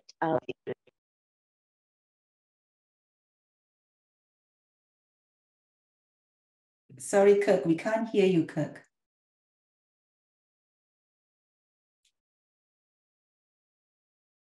Can you try again? Yeah. Sorry, yeah. I think maybe. Yeah. Is this better? Yeah, we can hear you. Okay, so sorry. Yeah. So I was just saying that I was honored to have been chosen to drive the D&I program for our firm for the last 8 years. So we have looked at many initiatives. We look at it internally and also externally as well. Internally, we have run a lot of programs. For example, we started off with focusing on building a mother's room for all breastfeeding mothers. We looked into sexual harassment policies. We looked into unconscious bias issues within the firm. We work with our recruitment team to make sure that the principles and policies are implemented at that level. We also look into cultural diversity. We have a lot of social events in our firm. We also work with the social comm to make sure that while we are running a lot of these social events within our firm, we are also very conscious about cultural diversity as well. And another big agenda for us in the last few years was really our more senior lawyers who have, of course, at a stage where they have young babies. We are looking into flexible working hours. That was a little challenging initially, but I think over time, I think we managed, even pre-COVID, we already have flexi hours available to our lawyers in our firm. But of course, with COVID, I think that almost just entrenched that issue. So I think I'm grateful for COVID, at least for that. And we also looked externally as well, yeah, because as a law firm, we want to see where we can fit in this space. We want to work with external organizations. I think we've worked with you as well, and with LeadWomen.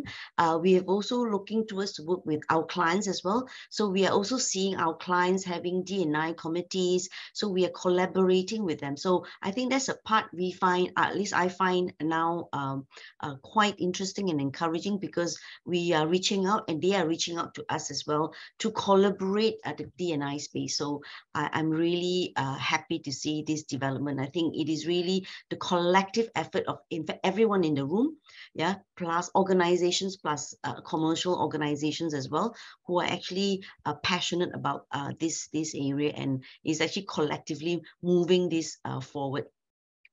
So I think just want to end by saying that this accolade really serves as an encouragement for myself, my firm, to keep working towards entrenching all these values in our workplace.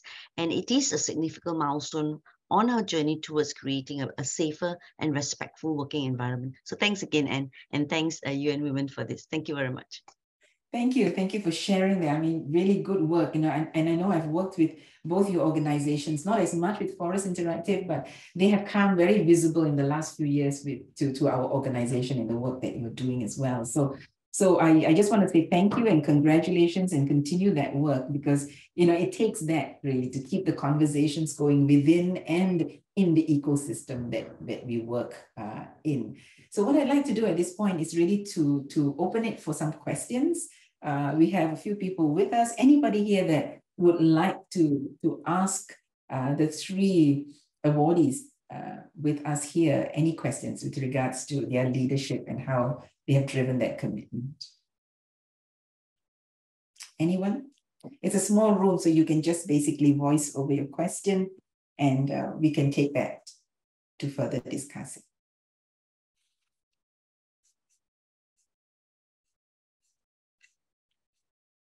No, we have quite a quiet room. Okay, then let me kick off a question before everybody else. So, I mean, you've all done so much in your area. So my question to you is, what's the next big thing you want to do in terms of really driving your organization and progressing it forward? What would be that space or that area that you feel you want to work on? Maybe I'll jump in first, Anne. Yeah. Yes, Kirk. Yeah, so because it is something that, in fact, we have been thinking about because we have also evolved and grown over the years in these D&I themes and space. So we also ask ourselves, you know, as a law firm, you know, where can we significantly contribute to make, I would say, yeah, make a mark or you know, help to move the needle a little. So we have actually decided this year to really move into the space where we want to support the women on boards. That means, you know, to help equip women on board. So we are actually working, we have reached out to the 30% Club to see where, you know, we can actually do trainings, you know, because we do directives trainings all the time.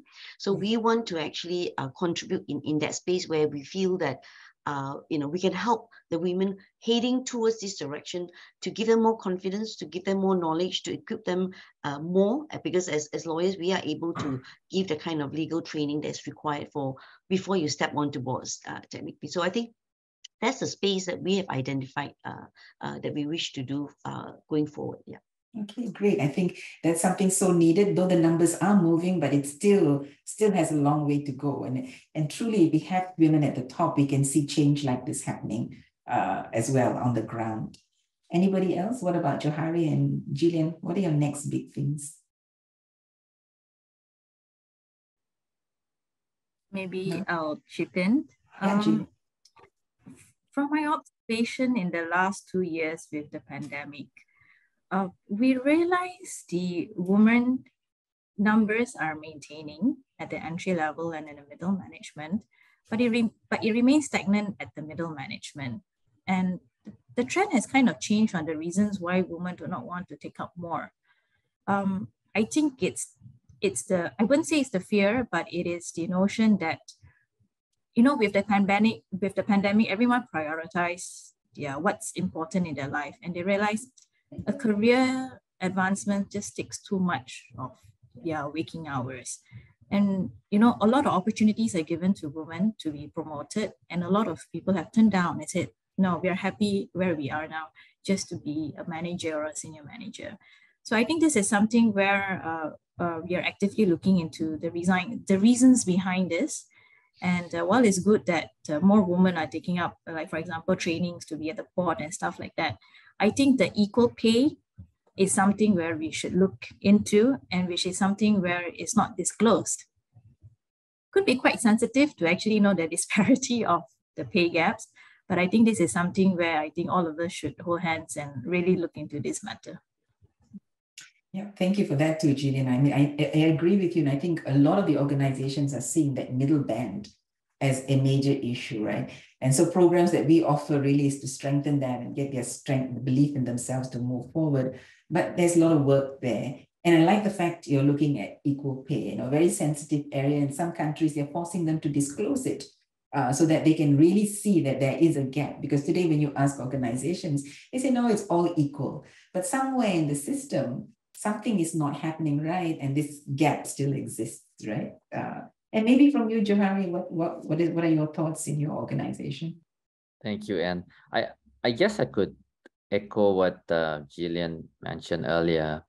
I think the opportunity has always been given, in our organization, as I mentioned earlier, we've got 62% of our 63% of our senior leadership, headed by women.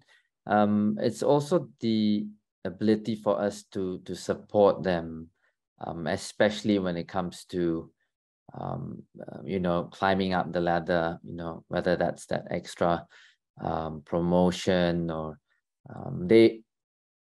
that support, that really close support is really necessary. And sometimes they just don't have the confidence. They say, hey, I want to, if I do take up the senior role, how's it going to take up my time, or is that going to create more stress or more responsibility? And I think guiding them, to ensure that, they get all the assistance they want to assume into that role is very important, because, it's not easy. One might think that you can naturally, assume a position, a higher position. Well, it's not, it really affects a lot of the stability in I see women talent. And it's really important that, you reach out to them and you ask them, what are the challenges that you think you might face mentally or, personally. And I think that bond is important to make sure that, they're able to carry that on and also, ascend to that senior leadership role. Yeah, thank you for that. And it's true, I think women need that extra bit of confidence in terms of pushing them a little bit over the edge sometimes. Otherwise, it may not happen naturally. So I think, just that awareness that we all have and what it takes is what's going to help us drive this even further and faster. So I want to thank you all, and I want to congratulate each and every one of you for getting to being recognized in this category. And I can hope that you will continue the great work you're doing. And I also want to encourage you to be a part of our community. I know, Kirk, we're picking up on the corporate community. Remember, we had it before COVID. So we're going to start this corporate community because we want this conversation to continue. We want it to get traction. We want it to reach all the organizations that we have not been able to reach. So we will be reaching out to each one of you. And in the meantime, thank you and have a great day. We're going to be returning to our rooms now. I'll see you in the main room. Thanks, Anne. You are all interested to learn a little bit more about the transparency and reporting. Yes, the transparency and reporting category, and hearing from Natalia. So maybe I'll just kick it off, Natalia. So how you've shared a little bit about how you've implemented, or your leadership has implemented. Have you actually faced any pushback in terms of the data that you are recording, and also how did you identify which sort of indicators to start measuring? Well, thanks, Lisa. Well, firstly, hello, everyone. I'm happy to be here to share what we've done, but as much as I'm happy to share, I'm also happy to listen to what you have in mind, what you've done in your organization, to also learn from all of you. So, Lisa, to answer your question, no, we have not received any feedbacks, any pushback specifically on the data that we collect and the insights that we provide. And then second part of your question, I think, is about how did we decide, right? What to measure, how to measure yes. it, yeah. So it obviously starts with our objectives. As a company, we have our company vision, and then from there, we build our strategy on the different areas. And as the CHRO of Maxis, I am responsible for the people strategy. And one of the pillars of our people strategy is about building an inclusive and diverse workforce. And in that, our focus is on 3 areas, particularly to build more young talent. Second is to build more female leaders. And third is to build more technology leaders, technology employees, and within that technology, more female talent in technology. So going back to this particular award, based on that objectives and the strategy that we have, we then track those areas. So we track young talent, we track women at leadership role, we track technology talent and women in technology roles. So going back to this award, it's those 2 things. It's women in leadership role and women in technology roles. So once we agree that we are going to track those measurements, because those measurements relate back to our strategy and vision, we then look at how do we define technology.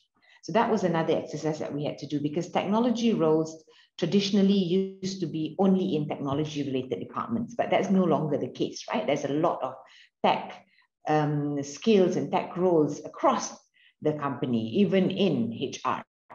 So once we've decided we want to focus on women in leadership role and women in technology role, we then define what technology roles are. Based on that, we then develop that internal dashboard using employee data that we have. And once we have that dashboard, ensuring that the dashboard first is very secure, second is that the data is accurate and we can get on-time data, we then from there develop the insights. And that is what helps the managers and leaders to really look at their division and the department at a very, the smallest department level, to see where do I have enough female in technology roles? Do I have enough female in leadership roles? Whatever action items that we decide to put in place, it's very targeted, because we believe that we cannot have, not all action items can be company-wide, because it's not relevant to every single, pockets of the company. So really, that's kind of how we decided which matrix to measure and how we did it. But because, I'm sorry, just going to go back to your first question, because you can't argue with data, right?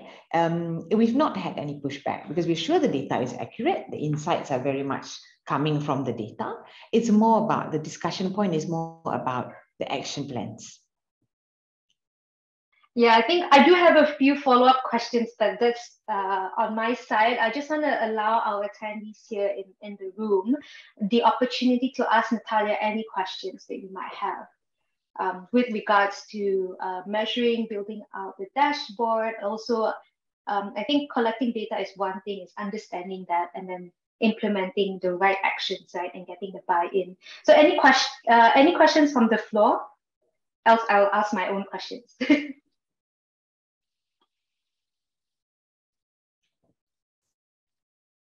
Okay, I think feel free to unmute yourselves, yeah, or raise your hand so I'll know. But I think everybody is just sort of digesting the information and trying to see how it applies to their organization.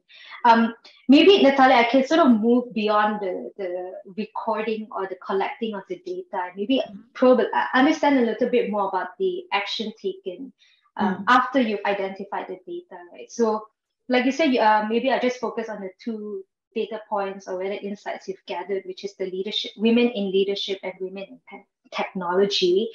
So once you've identified where they are sort of maybe perhaps lack of representation or the numbers are not there yet, and then you're trying to sort of move the needle in that space, right? So how do you balance between the need to ensure that you have the best people for the roles and also ensuring that the numbers improve?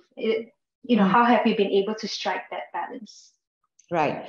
So I think Ollie mentioned it in her acceptance speech earlier, right? It's not about asking people to hire women in leadership role or in technology role. It's about making sure we create that equal playing field in terms of being considered for the role.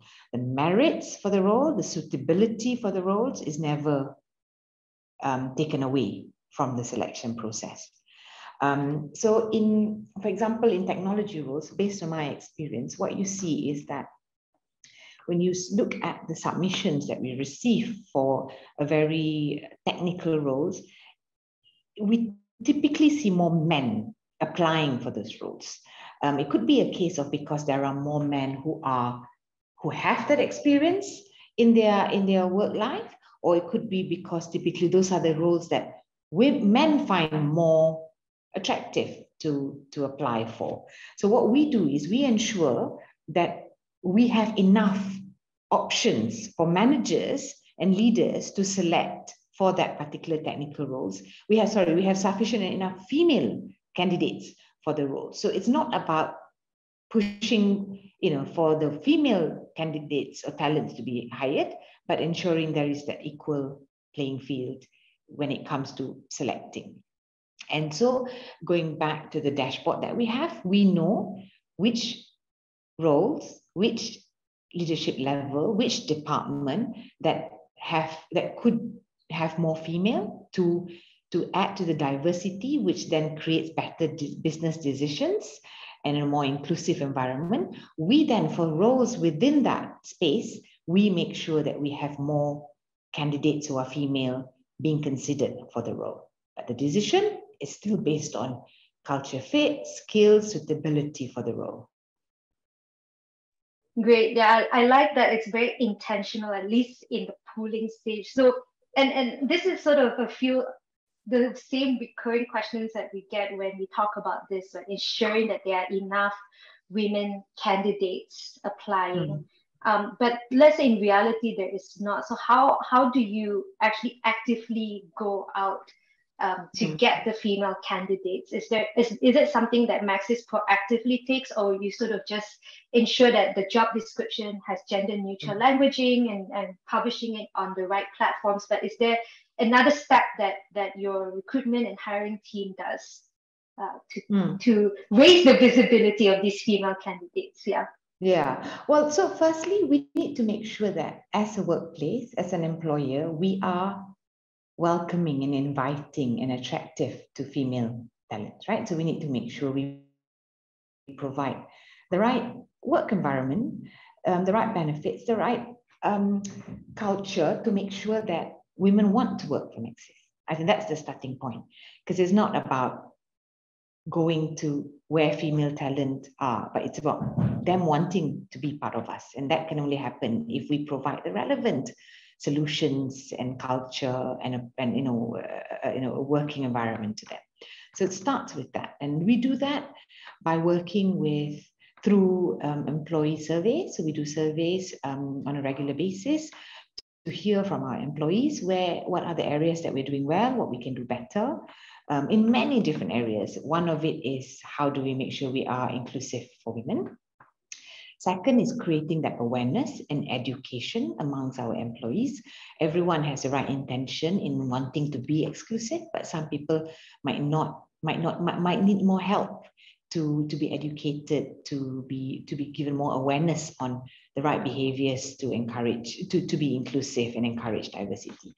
So we also build awareness programs for the whole company as well as for the managers, because it's really important that leaders are inclusive in the way they lead their teams.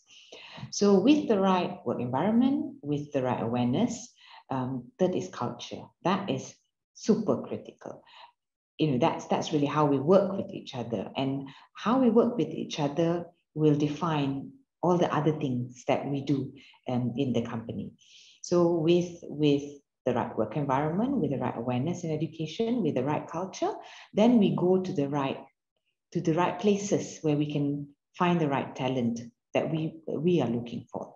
So we work with many different universities, talent partners, where we can give the talent out there an opportunity to get to know Maxis and the opportunity to say, yes, I would like to be part of the Maxis family. And some of these talent partners that we work with are specifically talent partners that focus on women in technology space, for example. So we create the right place, and then we go out there to speak to the right people, and then, you know, and then if it works right for both us and the talent, then we'll invite them in, and we continuously improve and do better in this space. Because women, gender is just one element of diversity, right? There's also the other elements that we also focus on. Yeah, and I guess I know we have 5 more minutes left to our room.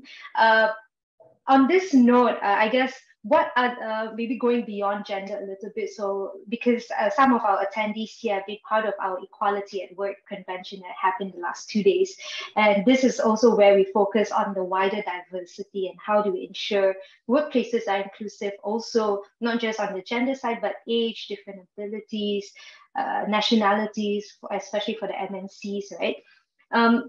So what else is sort of Maxis' focus on in terms of building the right workforce? What are the pillars of diversity that is a top priority with Maxis? So I mentioned earlier, young talent is another space that we're really growing, because we absolutely believe in helping the youth in Malaysia to always be ahead, to help them build their career. Maxis is an amazing training ground and a growth place for young talent to come in, to learn, to contribute, where we can really turn their ambition into a real achievement in their career. So that's another big area that we focus on. And so obviously, because it's a big area of focus, we also have our internal goals, and we track the data to make sure that we have sufficient amount, healthy amount of young talent across the organization, because we believe that young talent bring with them diversity of thought, different exposure to life, that different generational life experience that they've had, to add to that diversity of thought when we make decisions as a company. So that's one area. And it's not just about having young talent be part of Maxis, but also grooming those young talent to take on leadership role in the future as future leaders, not just for Maxis, but also for the country. Yeah, and I know Maxis is really, allowing leaders, regardless of age, really shine through. And I know last year as part of our special generation equality category, we've actually awarded Yin Lee, who is one of, she co-founded Women at Maxis, right, I think, so under the youth leadership. So it really goes to show, and we're happy that Maxis is again an awardee this year for different categories. So I think, and Lisa, you reminded me, you bring up a good point. You mentioned women at Maxis, right? So we also believe in Maxis that it's not just about HR creating an inclusive and diverse workforce, right? I mentioned earlier about making sure our managers have the right tools, are equipped with the right skills, the right awareness to be the leader that we want them to be, to create that inclusive and diverse and equal workforce. So leaders are one, but another area that we leverage on is employee resource group. We believe that it's not just about policy, it's about practice, it's about culture, and having employees be part of this journey to get us to the diversity goals that we want to be is critical. And how we get employees to be part of this is that we create employee resource groups across the company based on, with specific interest or diverse backgrounds. For example, you mentioned Women at Maxis. That's the employee resource group for women in Maxis. So we work with them as the HR team, as the people and organization team, to look at policies, to look at certain things that we can do in the work environment. But they also do other things beyond what HR does. For example, they have events, they have sessions where women meet to talk about how to help each other, how to support each other to be more successful at the workplace. And we are also currently creating an employee resource group for young talent. So young talent can also meet, and they are a very good data point for the people and organization team, because they are telling us what they want, rather than us coming up with initiatives and programs that we think is right. We ask them what they want, and then we cater to their needs. And that symbiotic relationship is very healthy and is very critical to get to our diversity goals. Yeah, and I think that really hammers down your point about building the right culture, right? So it's not a directive from HR, it's an organic sort of movement that, you know, the employees not just share with HR what they want to see in the organization, but they become part of that movement and the initiative. They do it voluntarily, they're passionate about it. And it has worked really well for us.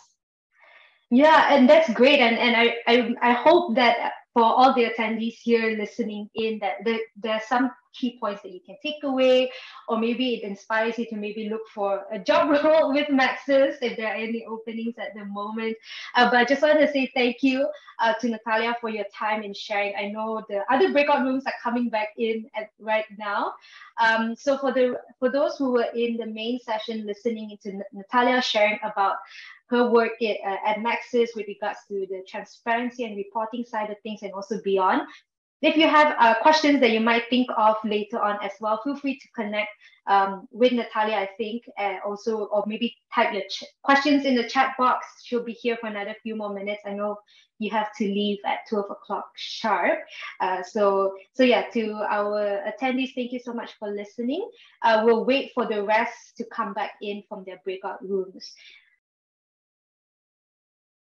You know, COVID, the pandemic didn't allow us to catch up, but good to see that online. Yeah, and congratulations on this award. And the leadership, one of your leaders also was awarded, right? Yes, thank you very much, Monzi. Congratulations to you too, and Sharon for being awarded as well. Thank you. It's such a big congratulations to Gamuda and KPMG. And I think this is the first time meeting you, and I have Yanling on the call as well. So she was instrumental to the submission, putting everything together. But I think all in all, it was just so inspiring to hear your story, Yanling, and I'm just looking forward to speak to to all of you and just to share ideas. Yeah. Hi, Yanling. Good job. I'm waiting to hear your stories as well in this session. Okay, lovely ladies. Okay, so let's just wait for people to trickle in, and we can just start it off. Okay, so hi everyone, my name is Trisha. I'm a DI Associate Consultant here at LeadWomen, and I will be your room moderator. Welcome to the Gender Inclusive Workplace Breakout Room. First of all, congratulations to all the winners in the category. We will be hearing from all our awardees today, and you will have a chance to ask each other questions about your winning initiatives. So first of all, congratulations to our second and first runner-ups. The first runner-up is Accenture, and our second runner-up is KPMG, who will be sharing their winning speech and work with us here. Without further ado, I would like to now invite our first runner-up from Accenture, Ms. Sharon Fan, the Inclusion and Diversity Lead from Accenture, to deliver their winning speech and share more about their work. Over to you, Sharon. Thank you so much, Trisha, for the kind words. I think many thanks as well to the UNWEP and LeadWomen as well for this amazing award. And it's just an honor to be part of this esteemed group of nominees and winners. On behalf of Accenture Malaysia, we are extremely proud and humbled to receive this recognition too. And I know I speak for everyone in Accenture, and Yan is just one key person here in saying that advancing gender equality and women empowerment is a very meaningful and front and center initiative and pursuit for us, and something that we are deeply passionate about. In Accenture, across the board and at all levels, we believe that diversity and inclusion are multipliers to innovation and growth. We champion our people's unique contributions, and we strongly believe this allows our teams, regardless of gender, to perform to their fullest potential. So this is embodied in a lot of our overarching initiatives and countrywide initiatives as well, and I&D is one of them, which I lead. And we have over 100 core committee members who spearhead multiple sub-initiatives, with gender equality being one of them. And I think it was widely touched upon a lot in this forum, and rightly so, the importance of data and analysis to drive actions. So this is no different for us in Accenture. And I'm proud to share that Accenture Malaysia achieved the milestone of a gender balanced workforce of over 50% women representation since 2018, actually. So actually more than half a decade ahead of the global goal. And I think nevertheless, we know we have so much more to do in this pursuit, as many of you in this call have also said the same. And we continue to drive initiatives that are essentially rooted on 3 focus areas. So building leaders at all levels, understanding pathways to success, and cultivating connections and caring communities. So I think some of the initiatives that we have, we're spearheading at the moment are our Women Paid Forward program and our Gender Allyship program, which we encourage our female and male mentors and advocates to raise other women up and help them to build the confidence and the leadership DNA needed to step up to the next level. We also have our executive coaching program and our Lean in Circles launch as well, which we did recently for our women and also parenting circles, and specifically to empower our pipeline of community and women leaders, as well as equip us with the tools and resources to thrive in the workplace, as we know it's a can be a very challenging and male-dominated workplace at times. We also have International Women's Day. It's our yearly countrywide event where we reflect on our progress and our advancements against key milestones that we set out to achieve, such as our gender ratio, which I mentioned, and also recruitment mix ratio, as well as regular policy reviews and enhancements that we do. And there are some of the various policies that we continue to advocate in concert with our amazing HR partners, such as we recently enhanced our maternity and paternity leave entitlements, as well as our parental and caregiver benefits, just to name a few. And I think in pursuing all these efforts, we know that it's not something you can do alone. It takes an army. And for this, I just want to express a huge thank you and appreciation to the whole Accenture Malaysia team. Special call out to our country managing director, Azwan, who's our #1 sponsor and advocate, and our leadership team as well, and our sponsors. I don't think many of them are not in this call, but Yanling's in this call. We also have Christina, Chin-Ching, Eleanor, and Doris, just to name a few. So thank you so much. It's been a privilege to be a part of this forum and this community. Lovely, lovely. Thank you so much for sharing that, Sharon. In the interest of time, I would like to keep our Q&A session towards the end of the program so as to allow the other winner to also share their winning initiative.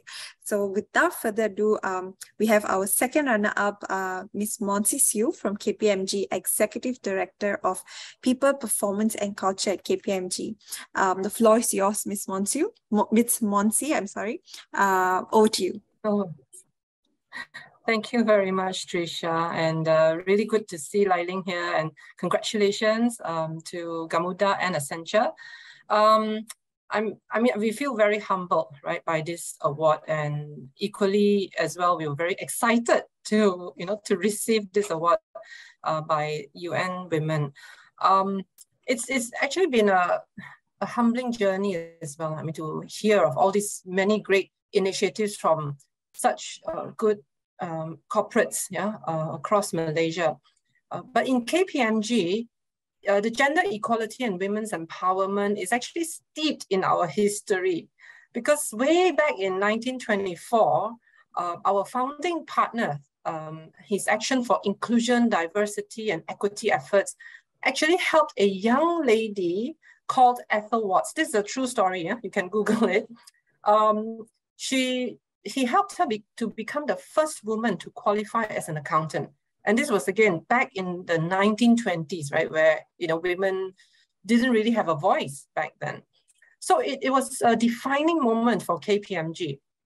And this became embedded in our DNA towards more gender equality and women empowerment efforts. So our firm's aspiration has always been to be the employer of choice for talents out there. So whether it is, for potential candidates who are thinking of joining us, or for our existing employees in the workplace, we want it to make we want to make KPMG a great place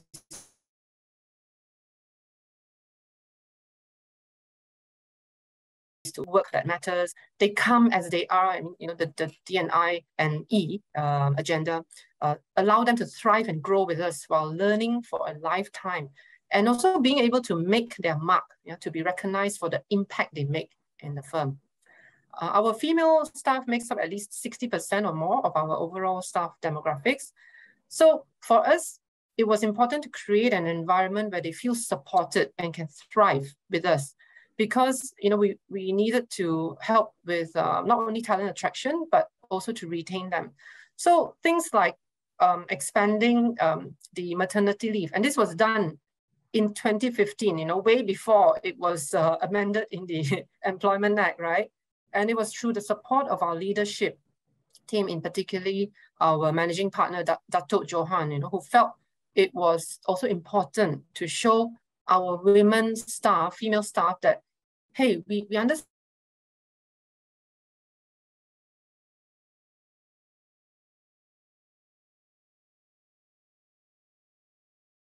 also an important factor in their lives. So they were more than happy. I mean, the whole EXCO was more than happy to support, 90 days, giving 90 days maternity leave back then, in 2015. So that started the ball rolling in making sure that whatever else that we did further support our female staff in the workplace. So things like flexible work arrangement was also started in 2015, 2016. And we allowed people, to take career breaks, right? If they needed to extend their role as a caregiver, or to bring up the young toddlers, and their jobs are still secured, right? When they come back to us, and nothing is impacted. I mean, they won't be, their time away won't be seen as something that would impact their career progression. So our commitment to gender equality and women's empowerment actually has resulted in retention of more females at the management level. And these are managers and above, which is about 60% or more. And at the partner level, the partnership level, we have exceeded the 30% so-called quota, right? We were hovering below 30%. So it was really enlightening to see that we hit 30% and more. So we continue to work on better initiatives and to create a much more gender inclusive environment in KPMG. But we again like to thank you, UN Women, for this award. And we also like to thank our leadership for their support. Thank you so much. Lovely. Thank you for sharing that, Monsi. We have some really outstanding and innovative awardees this year, and we are all here to learn. After hearing a little bit about the initiatives, does anyone have questions? Perhaps you would like to know more about how they did it, what are some of the challenges in implementation? Just so you know, now is the question and answer session. And we also have our category champion, Gamuda, here with us. So do take this golden opportunity to ask away. We do have a little over 7 minutes in the room left. So before I open the floor to questions, if we do have any members of the media in the room, please identify yourself before asking your question. Otherwise, the floor is open for your questions. Take it away, ladies. I would love to start, actually. And also just wanted to introduce, I'm not sure if you managed to introduce, so Eleanor Chong has also joined the call. So she's actually our HR lead for Essential Malaysia. So she is critical to a lot of the implementation and policies and, women initiatives that we roll out. So thank you for being here too, Eleanor. Thank you, Sharon. Yeah, and it's really a journey together, right? I think what's really the best part in Accenture, a lot of the stuff that we drive, right, is not really the HR, it's a HR doing business and business doing HR. It's all the leadership and us coming together, right, to create a great place for ourselves. So I was just curious because Monty, because you just spoke, so it's fresh in my mind. You mentioned that your workplace had actually about 60% women as well, which is fantastic. It's amazing. For Essential Malaysia, we are also gender balanced, but we have other entities that are way below. I was just curious, what are some of the key initiatives that you think are critical for your company, because there's such a large population, and women is the women leaders representation is so critical, as is for us in Essential. Yeah, thanks, Sharon. I think it's more about profiling our female leaders out there. When we go for engagement sessions with university students or even professional bodies, just continuing to profile female leaders, be it manager or senior managers, I think will help people understand that or feel safe that this profession is okay, for female, despite all those rumors out there that it's we work very long hours, it's a very tough environment, it's very challenging. No doubt it is, but there are many success stories amongst females who have had children, they've taken career breaks, but they've come back and they've also become partners. So I think continued profiling of female leaders would help. Great, thanks for that.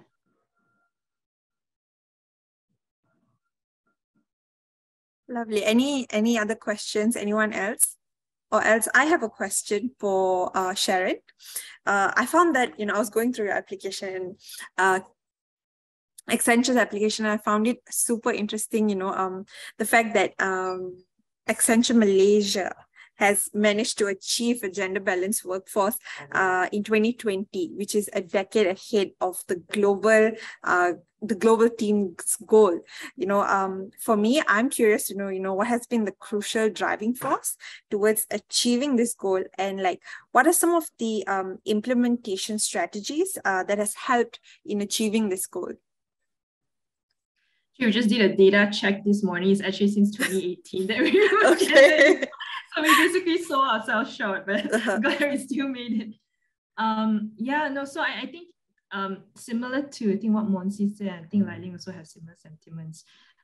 There are a lot of, I think it's been something that has been a long journey.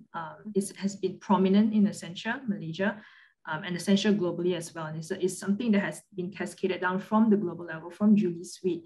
And it's a culture and a DNA that it's very enforced and empowered even at our leadership level. So it's something that starts from the top to say this is an important initiative and we must prioritize initiatives and resources to drive all these initiatives. So at the leadership, we have that consensus and that support and advocacy. And that actually, one thing that we recognize very early on is we need to be able to touch the grassroots and not have it be high level or, just a lip service. We have to walk the talk as well. When we say, we support, work-life balance to a certain extent. I mean, there are challenges. We have to work around working with, clients and even internal stakeholders. But at the leadership level, we drive that message across and we live and breathe it. And because we have a large community of women leaders, so by essence, that is representation as well.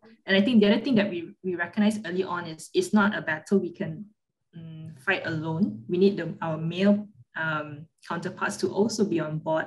And we are very lucky that, we have our number one sponsor, as I mentioned during the earliest speech, Azwan. He's our number one advocate. So he's a true proponent, and that is a culture and DNA that trickles down. And I feel very fortunate. I mean, Eleanor has been in a firm many years, and I've been in a firm for almost 13 years. So I'm sort of a case study as well on whether the firm is able to support me throughout my journey. And I think there have been a lot of active initiatives and a lot of leaders who have walk the talk, and we see changes in policy. Like we spoke about policy changes and enhancements to support new parents. We just launched a parenting circle actually to further provide another avenue for people to share and sometimes just be heard.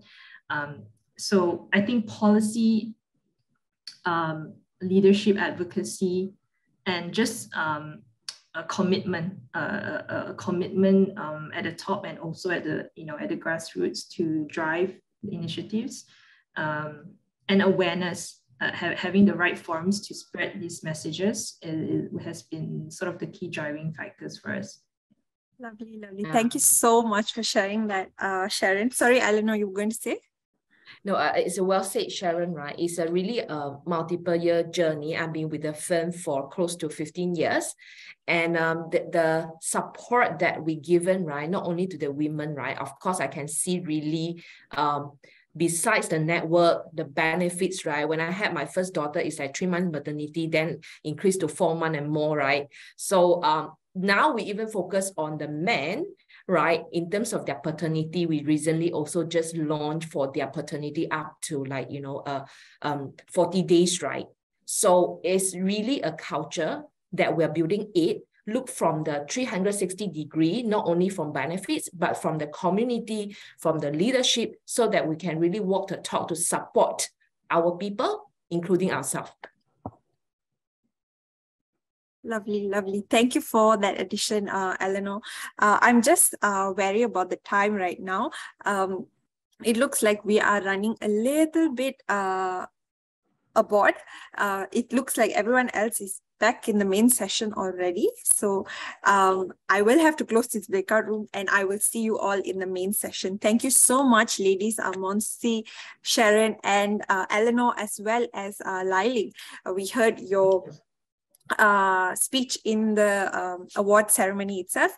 Thank you so much. I will see you in the main session. Thank you, everyone. Thank you. Congrats, everyone. Yes. Congratulations. Congratulations.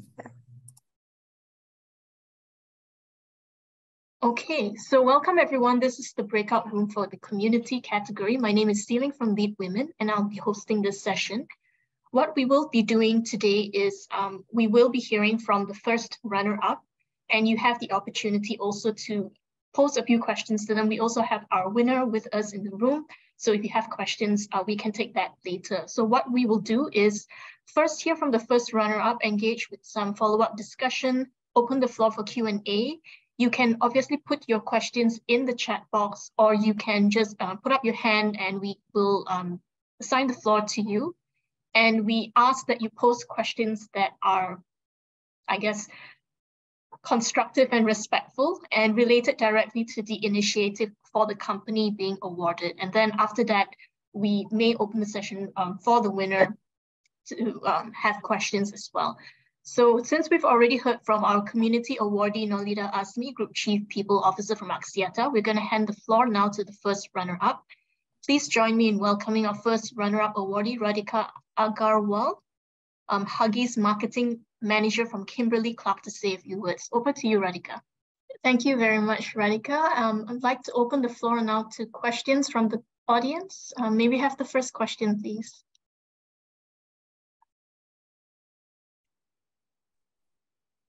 Please go ahead, Nolita. Congratulations! It's really a phenomenal program. Particularly when we're talking now about period and menstrual. And thank you, Badri, for being so enlightening to be part of this conversation without any of us flinching, right? But I think it really needs to come up. I mean, something that seems so basic, but is so important, because you are quite right. There is a stigma, and particularly, do you find that some communities are much more, I hate to use the word marginalized, a bit more challenging for them when you were doing this program, Radhika? Because when we look at the ecosystem, different parts have different push points, No, definitely. I think thank you for the question and for your appreciation as well. I think there are, if I were to give some color to that question, the lower strata of the society, especially the B40, for them, the issue is even more real because they suffer from period poverty. So beyond period stigma and taboos, which they have to tackle at a social and a psychological level, they also suffer from real shortage of access to period products. Yeah. And therefore, for them, the effort has to be more material and more real at large, right? Whereas when it comes to the more urban crowd, while they would be able to probably access and purchase period products, the stigma still sort of percolates even up to that level. So I think the stigma is a big issue overall, but period poverty is a high priority issue which needs to be focused on the B40 community for us. Yeah. Thanks, Radhika. I think in the view of time, we are at 11:55 on the dot. Thank you so much again, Radhika, Ollie, Dadri, everyone for joining us today. And please return to the main room. And we will. I'll be jumping off. I've got another meeting at 12, so I got to leave. Thank you so much. All right. Thank you. Take care, everybody. Take care, everyone. Bye.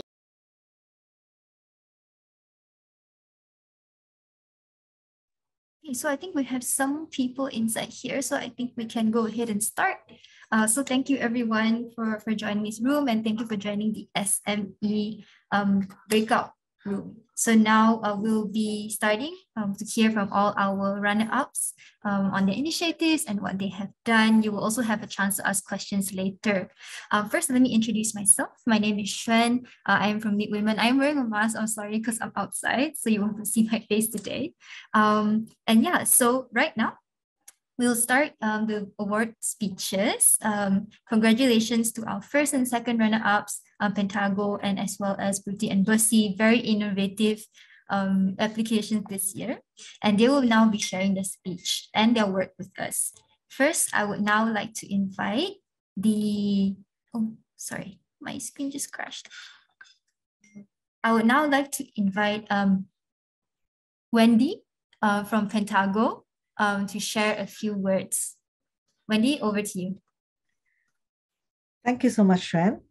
It's been a real honor actually to be included in this group of amazing women. I'm so amazed at what's been shared the last hour and a half. And being as SME, we're just really small fries here.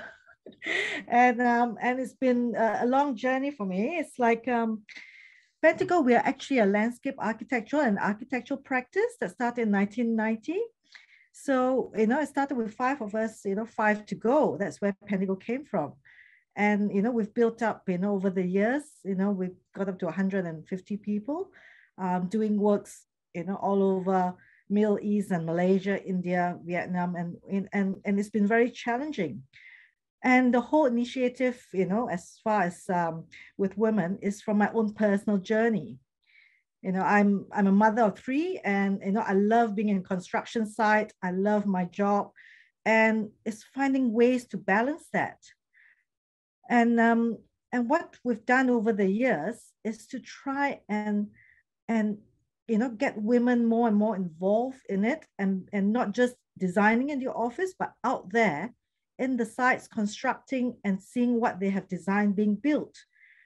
And to do that, we realized that we need to balance, all their family, their children, being wives, being mothers, being career women, and small steps, baby steps along the way. We've started Pentacare, including all children coming to the office if they have,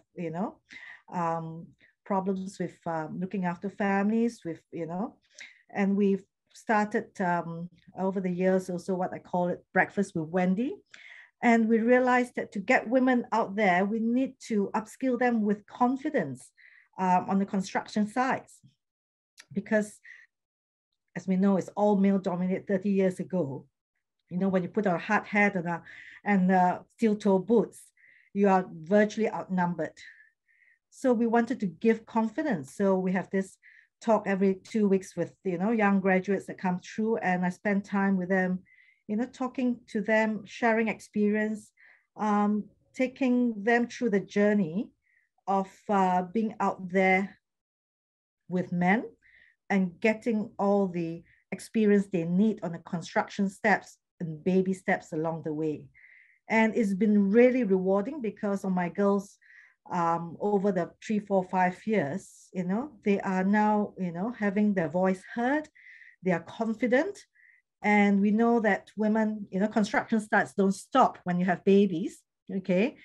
It still goes on. And we look at individual challenges with all my girls in the office to make it work for them. So we don't have big policies and all that like big corporation. We are a very small SME, and we tailor-made, and we have conversations with our women in the office to see what their needs are. And we work from there. Everyone is different. Everyone's challenges are different. So, and And we will learn from that over the years. Okay, so all our 3 directors there are men, and in our 4 when we first started. Now, you know, we've got 3 women directors in the company now, and all of us now are basically mentoring the young girls coming through. You know, I've been in construction for the last 32 years. So I really know, you know, what is involved, and trying to share that, you know, with the women, especially in Malaysia, which is so difficult for them. And without, as I said, the support of the Pentagon family, which we built through, you know, basically creating family values in the office, where we believe that equality, to me, is, as I said, it's not given, it's being respected, and everyone is treated equally and kindly, and you have to earn your own respect. And that's what we're trying to do all the time through the process. And the most important thing to us is communication. Okay, we always want to have everyone's voices heard equally. And I think over the last 30 over years, it worked for us. And that's why we want to progress and do more of that. And I really want to thank, as I said, you know, everyone in Pentagon family who's been, you know, working through, not through policies and all that, but through a teamwork, through respect and supporting one another.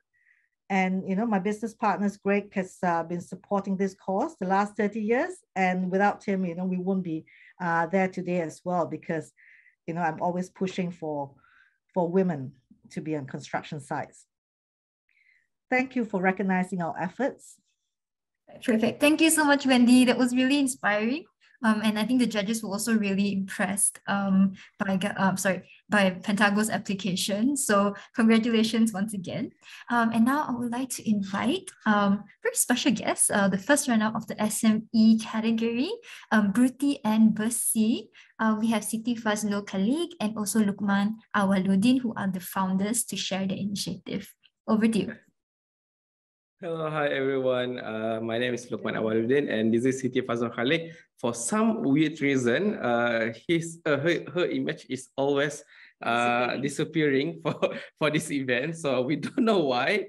We just take it as a good jokes. Maybe there's something happening in the webcam or something like that. Okay, we are from Bruti and Bersi, and we are a very small social enterprise based in Kota Kinabalu, Sabah. By small, the definition of small is we are just less than 10% teams, and we used to be 2 women, and now we just get another artisan, woman artisan in our team just yesterday actually. Okay, so what we are doing is we are among the first company here in Malaysia that introduced menstrual leave, and it's actually because of my partner Siti Fazlul Khalik, aka my wife, aka my big boss. So she have why don't you tell the story? A few months ago, I was diagnosed with a fibroid.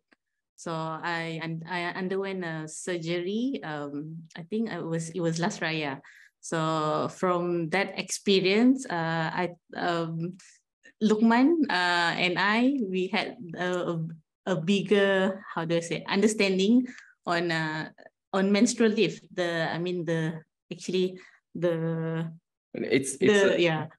It's a very long discussion in the hospital bed, because when you are warded, you have so many times and you have so little things to do. So it becomes an elaborated discussion. So, and then after that, one of our female employee is asking us for how to get an MC for menstrual pen. And then while we are at the hospital at that time, we are thinking with ourselves, this is so contradict with the leave itself. So if she have to get an MC, she might as well just go to the workplace, because getting to hospital or clinics to get the MC is actually same or equivalent hard as going to the workplace. So we do a little research on which countries that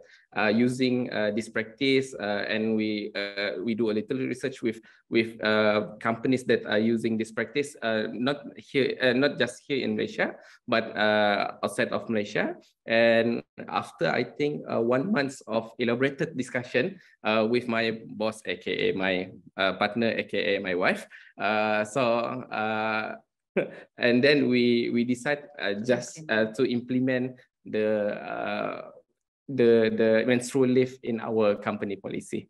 I think that's all from us. Thank you very much for the such a very good recognition, and we are actually excited, and we have a lot of new input that we might be implementing soon. Thank you very much. Thank you very much. Thank you, LeadWomen and Siti. As I mentioned also just now, the judges were really, really impressed by all SME applications, but this is the first time that we've ever seen period leave. So this is something that was really innovative, and we were so interested. So congratulations, you guys deserved it. Okay, so now I will open the floor for Q&A. But before that, I actually have some questions for some of our attendees. I don't know if some of you might have it, but let me start on my end first. So my question is actually, the first question is for Alicia from ThriveWell, our winner. Alicia, so ThriveWell does a lot of work around women's mental health, right? Do you think that there is like a very significant difference between women's mental health and men's mental health in terms of, like needs and things like that? Thanks, Trent. That's a good question. What I observe, through our work, right? Maybe I will share a bit. 70% of our beneficiaries and clients are actually women. I think naturally because women have better health-seeking behavior, meaning, if they notice something's wrong with them, they're more open to reach out for help. Whilst, men, of course, may have, particularly for mental health, there's still a big stigma. So I think that is encouraging that, women access the services more. But what we see is actually the barriers to accessing these services. And that's what we focus on, not so much about treatment is there, hospital, private or public hospitals, or, in different settings. But these social barriers, for example, like in the workplace. So how do they inform, example, I see a client on weekday, right? And they're like, oh, I have to take leave. How do I tell my boss that I'm taking leave? It's only for 1 hour. I'm just taking half a day leave. How do I, technically they don't have to tell, but sometimes they're like, so the stigma of telling other people that I need the services. And I mentioned in the speech as well, those responsibilities that a woman, especially with family, holds, right? Take children, caregiving, and the expectation that they need to manage everything. I think that perpetuates, so it's not a cause of the mental health, but I see significantly it does have an impact on them. Like, for example, they may not be able to come for the treatment on a regular basis, or they, it's the responsibilities is like, it's like opportunity cost, I would say. So if they don't get the support from there, then they won't be able to access the services. So that's why it's very important. And compared to men, I think men is more the stigma, the social, cultural stigma of I'm a man, and maybe I don't know, LeadWomen, maybe can share. But usually, if they want to go, they just go. Yeah, I know this, like and they don't have to tell anyone. But I think for women, that need of connection is stronger, and yeah, so I guess that's how I see the difference. Like very often, if I'm working, in terms of focusing on treatment of the symptoms, I have to work on what are all these barriers around them before I can actually go to that. Okay, let's work on how to reduce the symptom. Is the social functioning or lack of social support that a major part of our work lah. And in general, you see that 70 to 80% of a lot of mental issues and challenges come from the environment. Yeah, not ourselves. Ourselves like 20-30% biologically and all that, but it's actually the 80% that maybe will trigger or keep, you know, in a way, maintaining it lah. Yeah, so I guess that's. Okay, thank you so much, Alicia. So I do have a question, I guess a more general question for Wendy and also LeadWomen. So the question from my end is, you know, in implementing all this, I think the main kickback or setback for a lot of us is when we want to implement something in a company that maybe has quite a few people, not everyone will agree, right? So getting buy-in from your employees, because you're both leading your companies, you know, like how did you manage to convince people, you know, that this is the way that you think is right, that is inclusive for everyone? Because some people might have a pushback, like, oh, why are you championing this? It doesn't make sense that you only support women. And then for Brunei Embassy, mungkin ada macam the male employees, diorang tak puas hati sebab, women, they get like 1 extra day leave. Why? So maybe we can start with Wendy first. We do have a bit of time left, so maybe we can keep it to about 2 minutes per person. So Wendy, you can go first. I think, yeah, you're very right. Liz pointed out, it's, you know, equality is not just for women. It's, you know, everyone is treated equally in the office, in our workplace, especially with Pentago. But what it is we are making it possible for women, and the opportunities are there for women to take up the challenges that only, you know, our sort of male sort of employees could do because of the circumstances. It's not so much of the ability. A lot of women do not take up the challenges on, you know, our projects because it involves traveling, involves long hours in the construction site, you know, hot bothered, you know, and those were, you know, it's not all about abilities. It's about, you know, them being able to balance their family, their children, and all that. So when that is all spelled out, that is not favoring one over the other. It's not, sort of prejudice, at all. It's very well accepted, okay? And we get and involve all the men in the offices to basically share the experience and train our girls, especially the young ones, okay? Taking them to construction sites, seeing things being built there. We include them in the process, yeah? So it's not about company making certain decisions and then you have to follow it. It's trying to make sure that everyone understand what we're trying to achieve and including them in the process. That's why I said Pentago, we built it as I said, from family values, okay? And I always say, if you men, you've got daughters and sons, you want to give them, equal sort of opportunities. And the first step is always the hardest, okay? It's like for women, if you've never been on the construction site and you've never been given a chance to be on the construction site, because, you need to upskill, you need to be able to go through the safety courses, you need to go through all this, basic skill before you get there. Yeah, so it's getting that process ingrained, and things like this don't happen overnight. It's having that mentorship, having that opportunities open, finding the right projects, finding the right opportunities, and avenues to kickstart that. I think that's what the challenges over the last 30 years. Thank you, Wendy. Let me just check with my colleague. Okay, LeadWomen, I think we have like 1 minute. 1 minute to go. Okay, so for us, it's all about communication, and to be specific, it's all about conversation. So we are very happy. Okay, we are glad that we instilled the 54 seconds. Okay, we instilled the empathy from the beginning of our the journey. So most of our employees, our artisan is actually raised by a single mother. So they do have the hearts in the right place at the beginning. So it's easy for us. All right, I think that's all from us. Okay, thank you so much, LeadWomen, and thank you everyone for joining this SME room. It was really, really amazing. We were so amazed, honestly, with the qualities this year. Like I said, some of this even felt that you were even ahead of some of the bigger corporations. So good job, and we really, really look forward to seeing your progress. Don't forget to become a web signatory. And thank you so much for contributing to gender equality in Malaysia. See you guys back in the main room.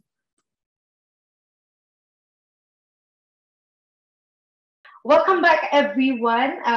Apologies if I've had to cut conversations short. I know that conversations like this and asking our awardees questions will easily take up a few more hours. So I know this won't be the last time you get to speak to them. We do want to continue with this conversation and partnerships with all our web signatories, awardees as well. So this is not the last time we'll be talking about leadership commitment, about women's economic empowerment, or your wider DEI sort of strategy and policies. Next year, we'll have a few more lined up activities coming up where you will have this opportunity to connect and learn from each other. And what we want is to for organizations to continue motivate and encourage each other, right? So that we collectively move the needle, and that's how we actually can make a really sort of substantial and sustainable impact. So using a lot of big words here. Now that everyone is back, I would like to, at this point, congratulate all our awardees for our 2022 WEPs Awards Malaysia ceremony. So here, this is our wall of awardees. Congratulations all, and thank you so much for submitting in your applications, for making your time for our ceremony today, and for engaging in the conversations in the breakout rooms. Now, for all our awardees and judges, if you could stay on a few more minutes, we'll take one last group photo. But at this point, it's been such an honor to host everybody today. I know a lot of us have a hard stop at 12, so I'm just going to wrap up and thank our guest speakers, Ms. Sarah Nibs, Mr. Timo, and also Ms. Karima for their well wishes through their videos today. Our esteemed judges for your time over the past few months to review and score the applications. And of course, to all our attendees for making your time here today to celebrate all our Malaysian-based organizations, and hope we can continue to cheer them on, especially in the regional ceremony that is happening on the 19th of November, which also coincides with our voting day. So yes, I hope everybody can spare some time as well to send our awardees, winners, the encouragement that they need. So hopefully we can recognize a few more Malaysian organizations at the regional level. So at this point, I would like to thank WEPs for giving us again the opportunity to host the Malaysian ceremony. And obviously to our LeadWomen team, to Xuan, who's been running this in the back end and really driving and ensuring that the event goes smoothly. And to Fatin, Atika, Trisha, Archana, and of course, and Sealing for all their support in the back end, ensuring that today runs as smoothly as possible. And also to our awardees for keeping to the time, and our judges as well. So at this point, I would like to say thank you again, everybody. I'll let you off for your day. Awardees and judges, please stay on. But to everybody else, continue to stay safe, take care, and we hope that you exercise your right to vote in our next upcoming general election. So yes, that's our PSA here today. So thank you all so much again. We hope to see you at our next WEPs Awards ceremony next year, if not in between, during any of our events and sessions from LeadWomen. Thank you all. Take care.